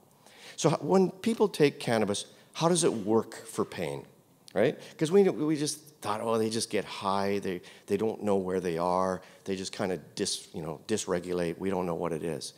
Well, it wasn't until recently that they actually have kind of figured it out. There's 2 things that happen when people use cannabis for pain. One is their pain level actually goes down, great, but their quality, their type of perception of pain changes dramatically. And it makes sense to me now, because the other thing people would say to me is, Rob, my pain is still there, but it's different. And I kept saying, well, what do you mean? Explain it to me. And they go, well, I know it's there, but it's just not there. And I'm like, are you stoned? Like, what is it that you're trying to describe to me? And finally, one lady said to me, Rob, it's like I left it in the next room, shut the door on it, and I walked away. I know it's still there, but I don't feel it directly in my bones. And that's when they did this study. It was a very small mouse study, which I laugh when I say that because all mice are small. But it was a little mouse study, and what they did is they took these mice and they rubbed capsaicin, which is red hot pepper, on the fur of these mice. Don't worry, it turns out to be a good story. Everybody feels bad. But they rubbed this on the mice. The mice didn't like it, right? So they put them into a functional MRI machine, which lights up the parts of the brain that are reacting when they perceive pain. In this area, the parts of the amygdala, the receptors and all that. So then they took the mice out, and then they got them to share, I don't know how they did it, like a joint or a little bong, a little mouse bong. I don't know what, it was a mini mouse bong, I don't know. But anyways, these mice got high, or semi-high, and then they rubbed the capsaicin on it, and they zipped them in the machine again. And the parts of the brain changed. So how they perceived pain, those parts of the brain lit up under the functional MRI machine. And what's interesting is when you get referred to the pain clinic these days, they don't use a lot of pain pills anymore, right? They use a lot of injection therapy, but a lot of it is cognitive behavioral therapy, yoga, reflection, walking, exercise, eating kale, all these sorts of things that are supposed to be good for you, lights up that same part of the brain that these mice, when they're sharing so you don't have to eat kale anymore, just light up a little mouse doobie. Anyway, so that's how it works, is in the brain. We can see that. So how does it work for mental health? What's the evidence for mental health? Remember I said there was those conditions that we've got enough clinical evidence for? Problem is, all these people are using cannabis for mental health, right? We said like 40% of Canadians that are on authorization are using it for, mental health symptoms. What's the evidence? We don't have a lot of evidence. I combed through looking at this, but this was kind of your brain on pot. Like, it's got these receptors, but how does it exactly work? Well, they've done even studies that looked at upregulation of our receptors, our CB1 receptors, or cannabinoid receptors. So for instance, in arthritis, if you get inflammation in the cartilage, they've been able to look at the cartilage, and Dr. Spooner described this. They get actually increased cannabinoid receptors. So they're like, help me out. I'm going to create more receptors. Please, my body, send me more cannabinoids. And let's reduce this inflammation and pain. They've been able to demonstrate that in arthritis. Well, lo and behold, in severe depression and in case of suicide, what they've done is they've done autopsies on the brains of suicide patients, and they have an increased regulation of their receptors as well. It's almost like they were a cry out for help, saying, I need more cannabinoids. So there's a change in the brain in depression with this upregulation of receptors. But other than that, what's the evidence? Now, Dr. Zach Welsh, who's a clinical psychologist at UBC here, he's done the most extensive research into what is it in cannabis and mental health. Over a 50-year period, what he's found, there was only 31 studies done on cannabis. Very small studies, none of them randomized clinical trials. They were all simply surveys, about 24,000 patients over the last 50 years, saying, does it work for your depression, does it work for anxiety? And they mimic what we've just seen in those other surveys. People say, yeah, it works for me, but there's no good randomized clinical trials. Same thing for sleep, but for anxiety, depression, what about for schizophrenia? What about for cognitive disorders, right? What we find is people that are abusing cannabis are at higher risk possibly for depression, possibly for anxiety if they're using THC, but when people are using it for medical purposes, treating themselves, it seems to be effective, but the evidence isn't there. This is something I stole completely from him this morning. I found this on his, he gave a little webinar, and this hasn't been published yet. This is out of UBC in conjunction with the Arthritis Center there. And it's looking specifically at arthritis patients. I think it's just over 250 patients. And what was different about these patients is they some of them had not been using cannabis before. Different, of course, if they grew up in Salt Spring and their name is Parsley and Sister's Poppy Seed. They're basically inundated, and it's a part of their mainstream. But for a lot of these people, they were treatment naive on cannabis in the Arthritis Center there and treating them. We're seeing this data coming out. And what's very, very interesting is exactly what I've been talking about, is the perception of pain changes, the reduction of pain, but the big circle there is a reduction of depression with cannabis. This is brand new information, not even published yet, but it's showing us probably the best study so far with arthritis and pain. So you asked the question, how much do you take? What's the dosage? How do you administer it? This is a big stumbling block because not one dose fits everybody. Everybody says, when I'm talking to my physicians, colleagues, or pharmacists, they say, how many milligrams per kilogram. That's how we do medicine for blood pressure or insulin and all that. You can't do that with cannabis. You literally have to find a dose that's appropriate for that individual because you can't tell how many receptors that they have. You literally start low and you go slow. There's two major methods that we have authorized cannabis for, two major. One is inhalation, smoking it or vaporizing it. And you say to me, well, why would we even talk about that? Because in 2001, that was the only way Health Canada approved it, was dried bud to be sent out. That changed in 2016. Now we have orals. People could make their own orals, but up until then, the only thing we had was inhalation. Well, inhalation is useful for a very small amount of people because it's a quick onset. When a person inhales through a vaporizer, they can get a feedback on their pain within 3 to 5 minutes and it lasts for about 3 hours, okay? So it's a very quick response. So if a person inhales, if they get a response, they stop. If they don't get a response after 5 minutes, they take another inhalation. That's how inhalation works. Oil is completely different. Oral oil takes about 60 to 90 minutes to kick into the body. It's not as high of a spike, again, but it's longer lasting, about 8 to 12 hours. So hour and a half onset, but long lasting, okay? Vaporizers, I won't go over that. It's just simply heating the product up without burning it. We don't suggest smoking anything. There's been studies done on smoking cannabis, and there is increased risk of phlegm and that. Not nasty stuff, but we don't want to smoke anything. So vaporizers are better.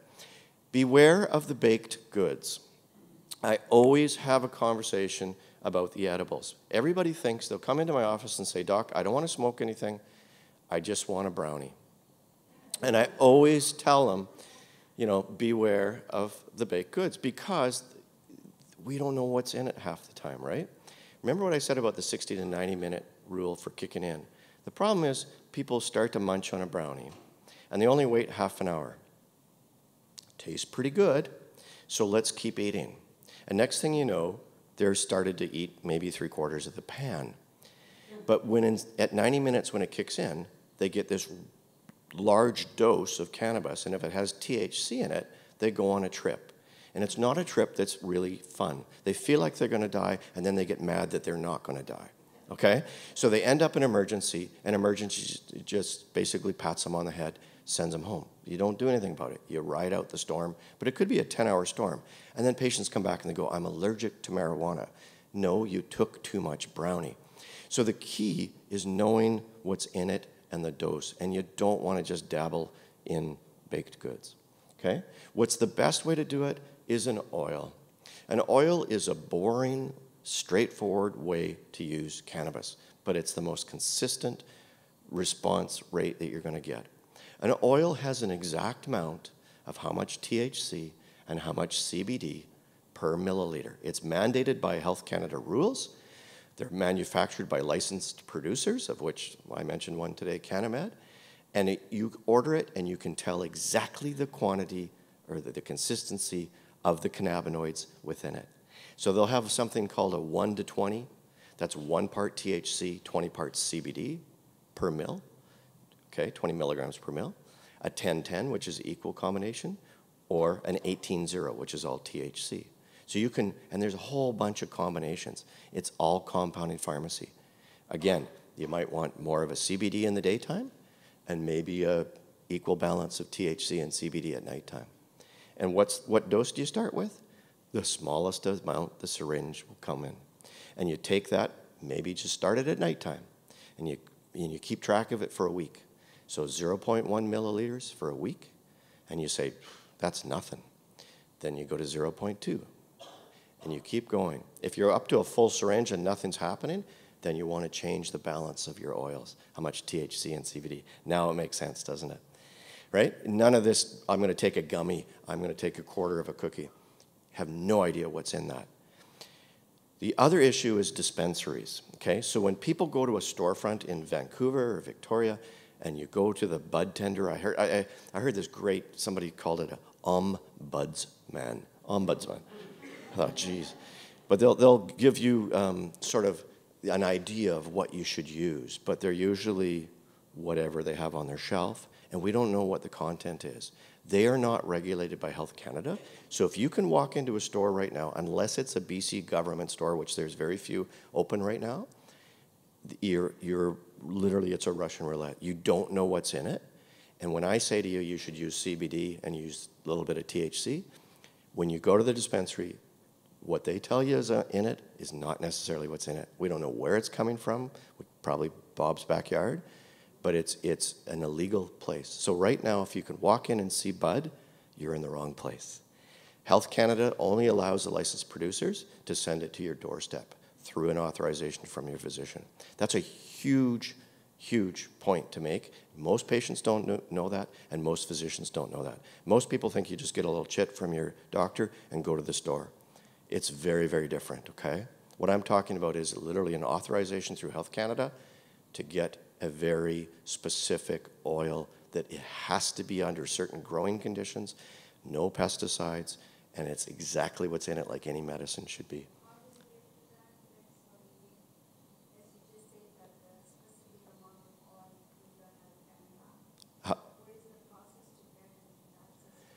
So the process to get authorization for cannabis from a physician is you go to a physician who hopefully is comfortable with the process. They fill out a one-page form that has their name, their license number, your demographics, and there's 2 numbers on it. It's the amount of time that you authorize a patient for. It's anywhere from 1 day to 12 months. So you can pick 12 months. Okay, so it's authorized for 12 months. The other is grams per day usage, and that's a really confusing term because I just finished telling you I have no idea what your dose is going to be. What that usage is, though, is a ceiling amount. In the old Wild West of cannabis, you used to just give a person a medical card, and then they would grow about 40 acres on an agricultural land reserve. And what would happen is they would say, well, I've got a card from my doctor. You can't do that anymore. If the doctor puts a number between 1 and 5 grams per day, there's actually a calculation of how much a person can buy at a time, grow at home, or possess within Canada. It's a lot smaller number than the olden days when people, they'd open up the trunk, the RCMP would open up the trunk, and they go, we've got you, and he goes, no, I got a card. The RCMP can now look at the card and say, that doesn't equate, okay? So that's the only number, but it's not actually the amount that you're going to use. It's a maximum amount.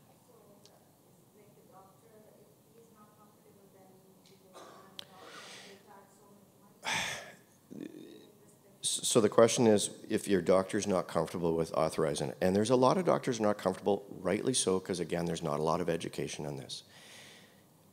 If that doctor is comfortable referring to another doctor, then I think that's great, because they're, again, there for the patient, and they believe in their patient. I don't believe in what you just said, is going to a private physician who charges to do that, these clinics. You don't have to do that. There are physicians that, under the medical plan, that see patients on referral. I don't think it should be a business to have to pay personally, to pay a large sum of money to do something that's for medical purposes. So.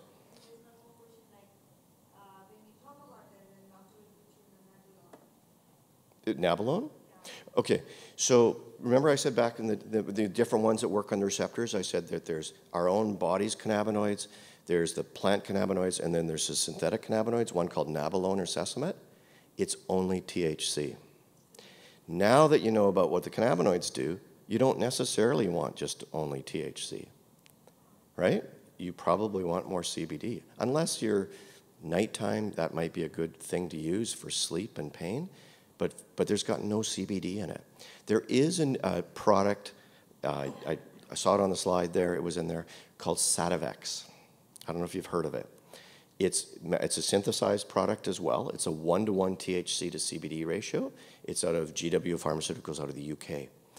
The MS Society of Canada has embraced saying that that's the best one to use because you can write a prescription for it. It's $28,000 a year. So unless insurance plan pays for it, which some insurance plans will, it's not practical. The plant, Mother Nature, it's a weed, it's cheap compared to $28,000. Okay? So common adverse effects, these are all THC mediated, okay?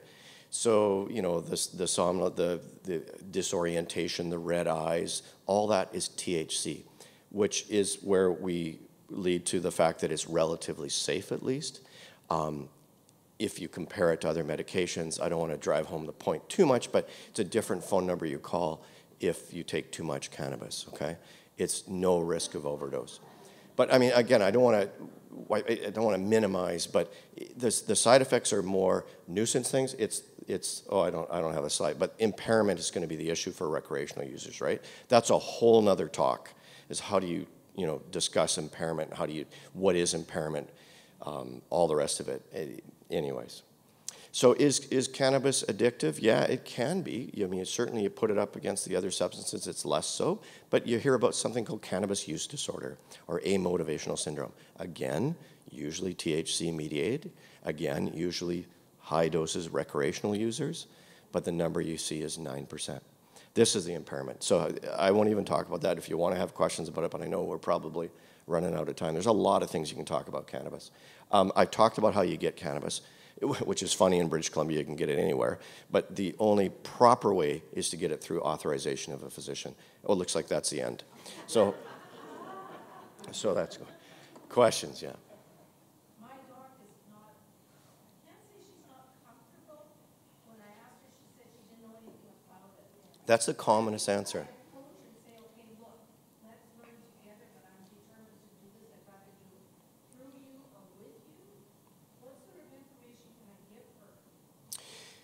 And this is the commonest question I get. I mean, most physicians, again, are not all that comfortable with it, and I get it. I totally get it. I do a lot of lectures to physicians, and they're so eager. They're taking notes like crazy. I envision a day where it's going to be standard education for everybody, but the education that physicians are getting right now are the harms of cannabis. You will not get a talk like what I just mentioned about the reality, which then leaves people out in the cold, because a number of people, legally so, can go to the corner store and use it, but not have any direction from a physician. And that doesn't make sense.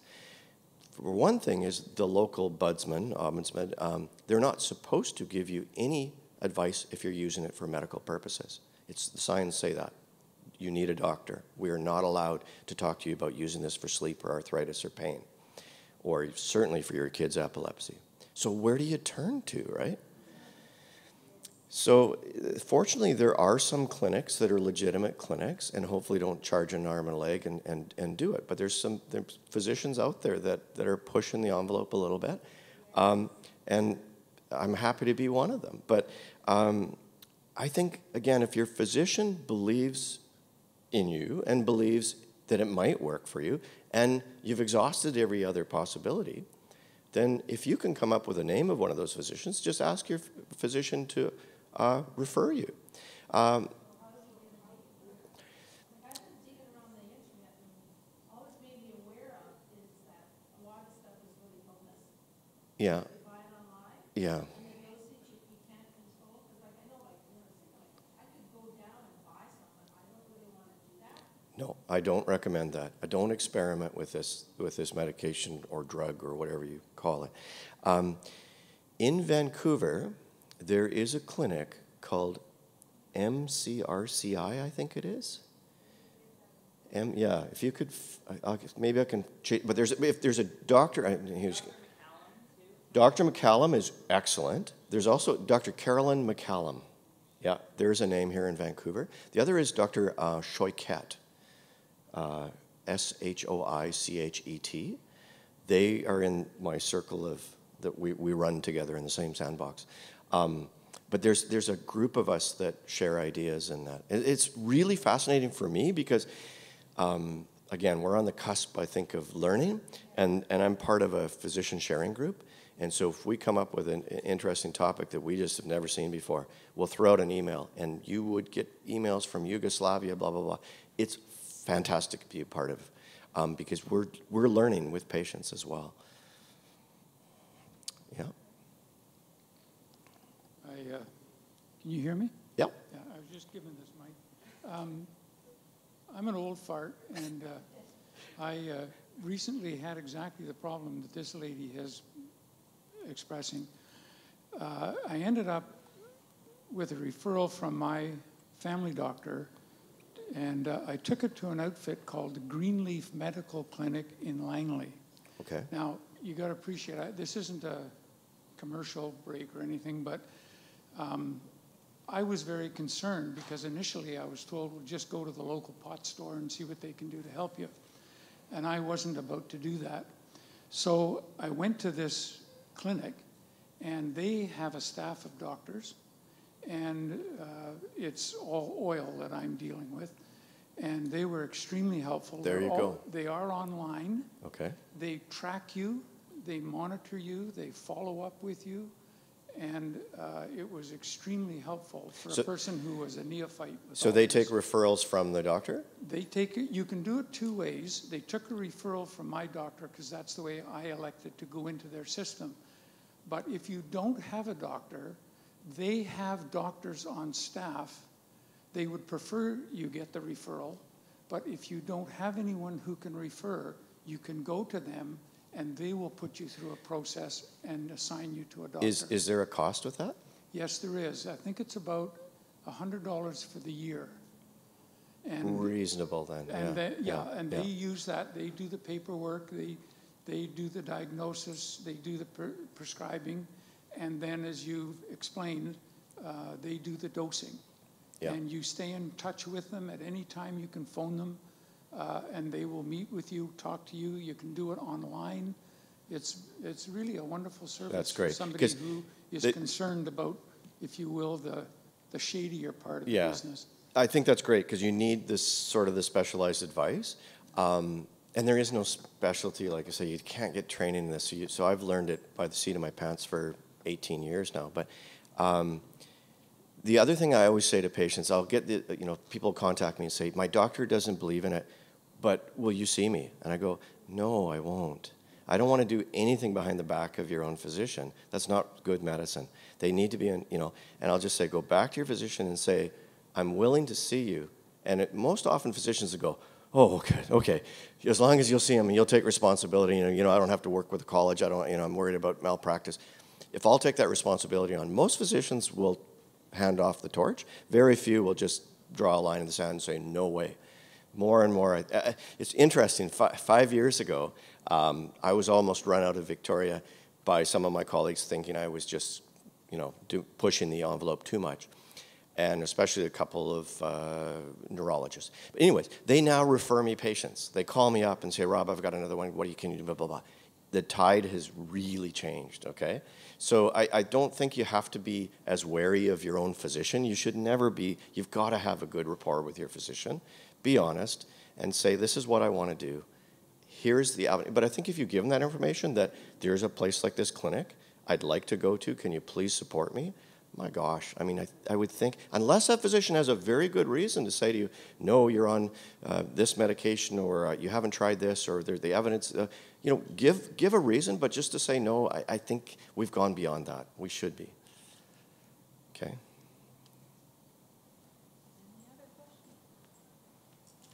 Go ahead, yeah.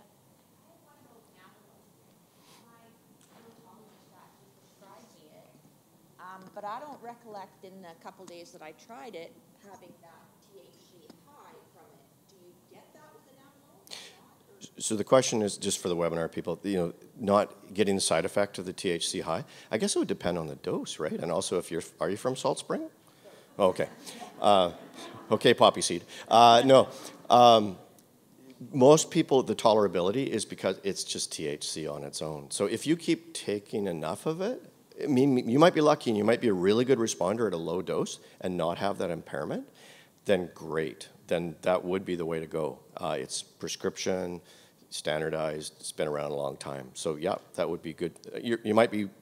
That might be perfect for you. Well, he was reluctant to give it to me, but I did question him about the cannabinoids, and this was what he suggested. Yeah. And I think probably more physicians are comfortable with Sesamet or Navalone, because again, it's been around for 20 some odd years, and it's so easy. You just write a prescription. A lot of the insurance companies will pay for it. So we're still used to writing those kind of prescriptions rather than going through this paperwork and sending to Health Canada to be involved and blah, blah, blah. So it's pretty straightforward. That process has been around for a while. So I think a lot of physicians are more comfortable with that, yeah. Can I bring up Dr. Le Page and Dr. Chin too to see if there's any other questions for them? I actually had 2 questions that I thought might be interesting that I thought potentially you guys could address as well.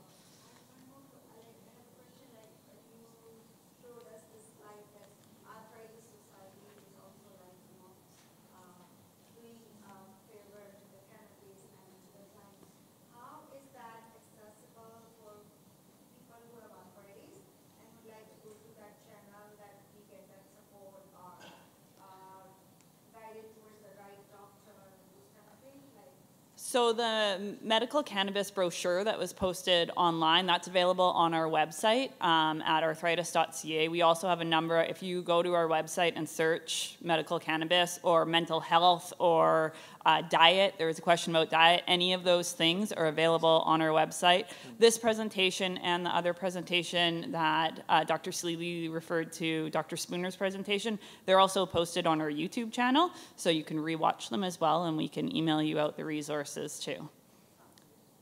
So the 2 questions I had were the one more specific, I think, to Dr. Chin, was about inflammatory arthritis specifically and medications that you're being used to treat inflammatory arthritis and how they may potentially interact with medical cannabis if people are trying it, and what you should do, how would you manage that, and if you should use both. So I've been to a couple of talks now about medical cannabis, and I'm actually a believer, and I actually support my patients to use medical cannabis. I just don't know how to do it, though. So when they do ask me, I personally have not prescribed, but I need to talk to Rob and figure out when he's doing his next physician education event so that I can learn more about it so that I can actually fill out the paperwork. So I've deferred a bit. I say, well, you can talk to your family doctor, you can look online. I've mentioned Caroline McCallum to some of my patients as well. So I know it is accessible, so I'm a supporter of patients using it. My caveat was this with inflammatory arthritis. So inflammatory arthritis, I showed you some photos of those diseases with those hands being all destroyed, the spine being stuck.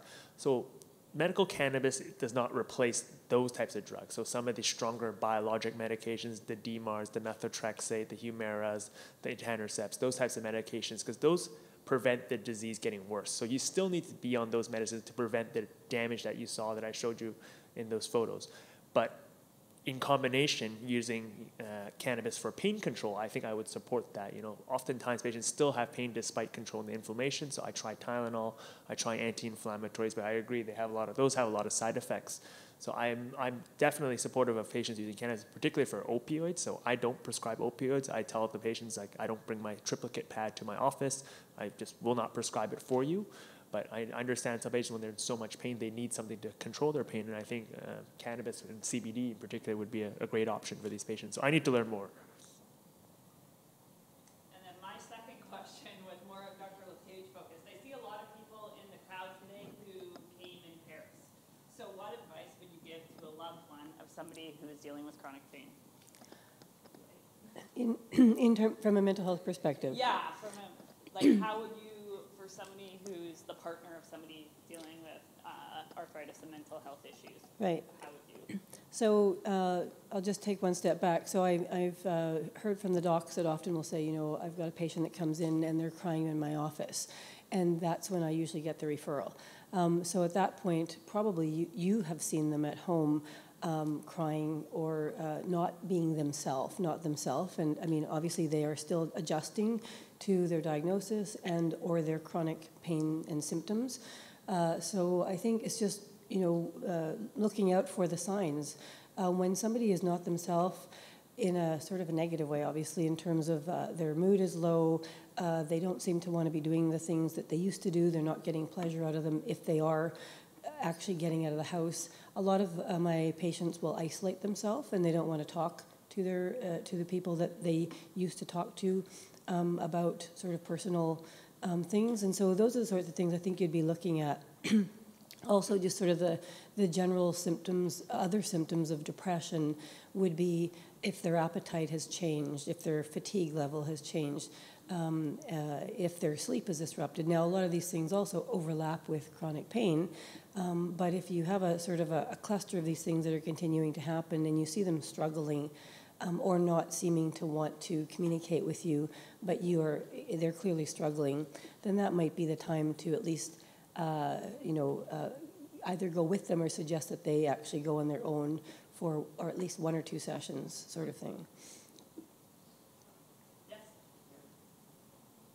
Can I offer an alternative answer to that question?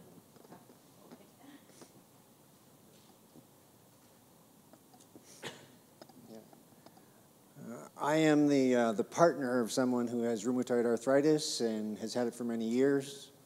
And you ask, what can you do as a partner to help? Well, if you can't tell already, if you're listening at home, I'm a guy. And our favorite thing to do to try and help is to fix things. And when you're facing a chronic disease like this is speaking as a partner, what's really, really terrible is to feel helpless.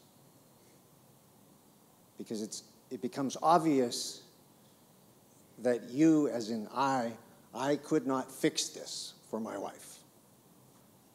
And the best thing that I can do is to listen, to be supportive. And it's only supportive if she feels I'm doing what is supporting her. And as soon as I move into fixing mode, it stops being supportive in most cases.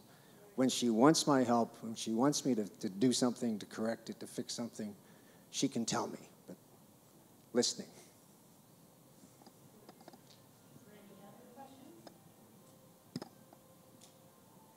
Are there any questions online?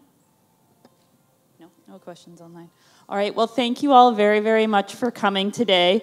I also want to thank our speakers today, Dr. Chin, Dr. Le Page, and Dr. Sealey. Thank you again to our sponsors and supporters who made today's event possible. We would really appreciate it if you guys could fill out the evaluation forms that are on your chairs. We do have extra pens somewhere if anybody needs a pen.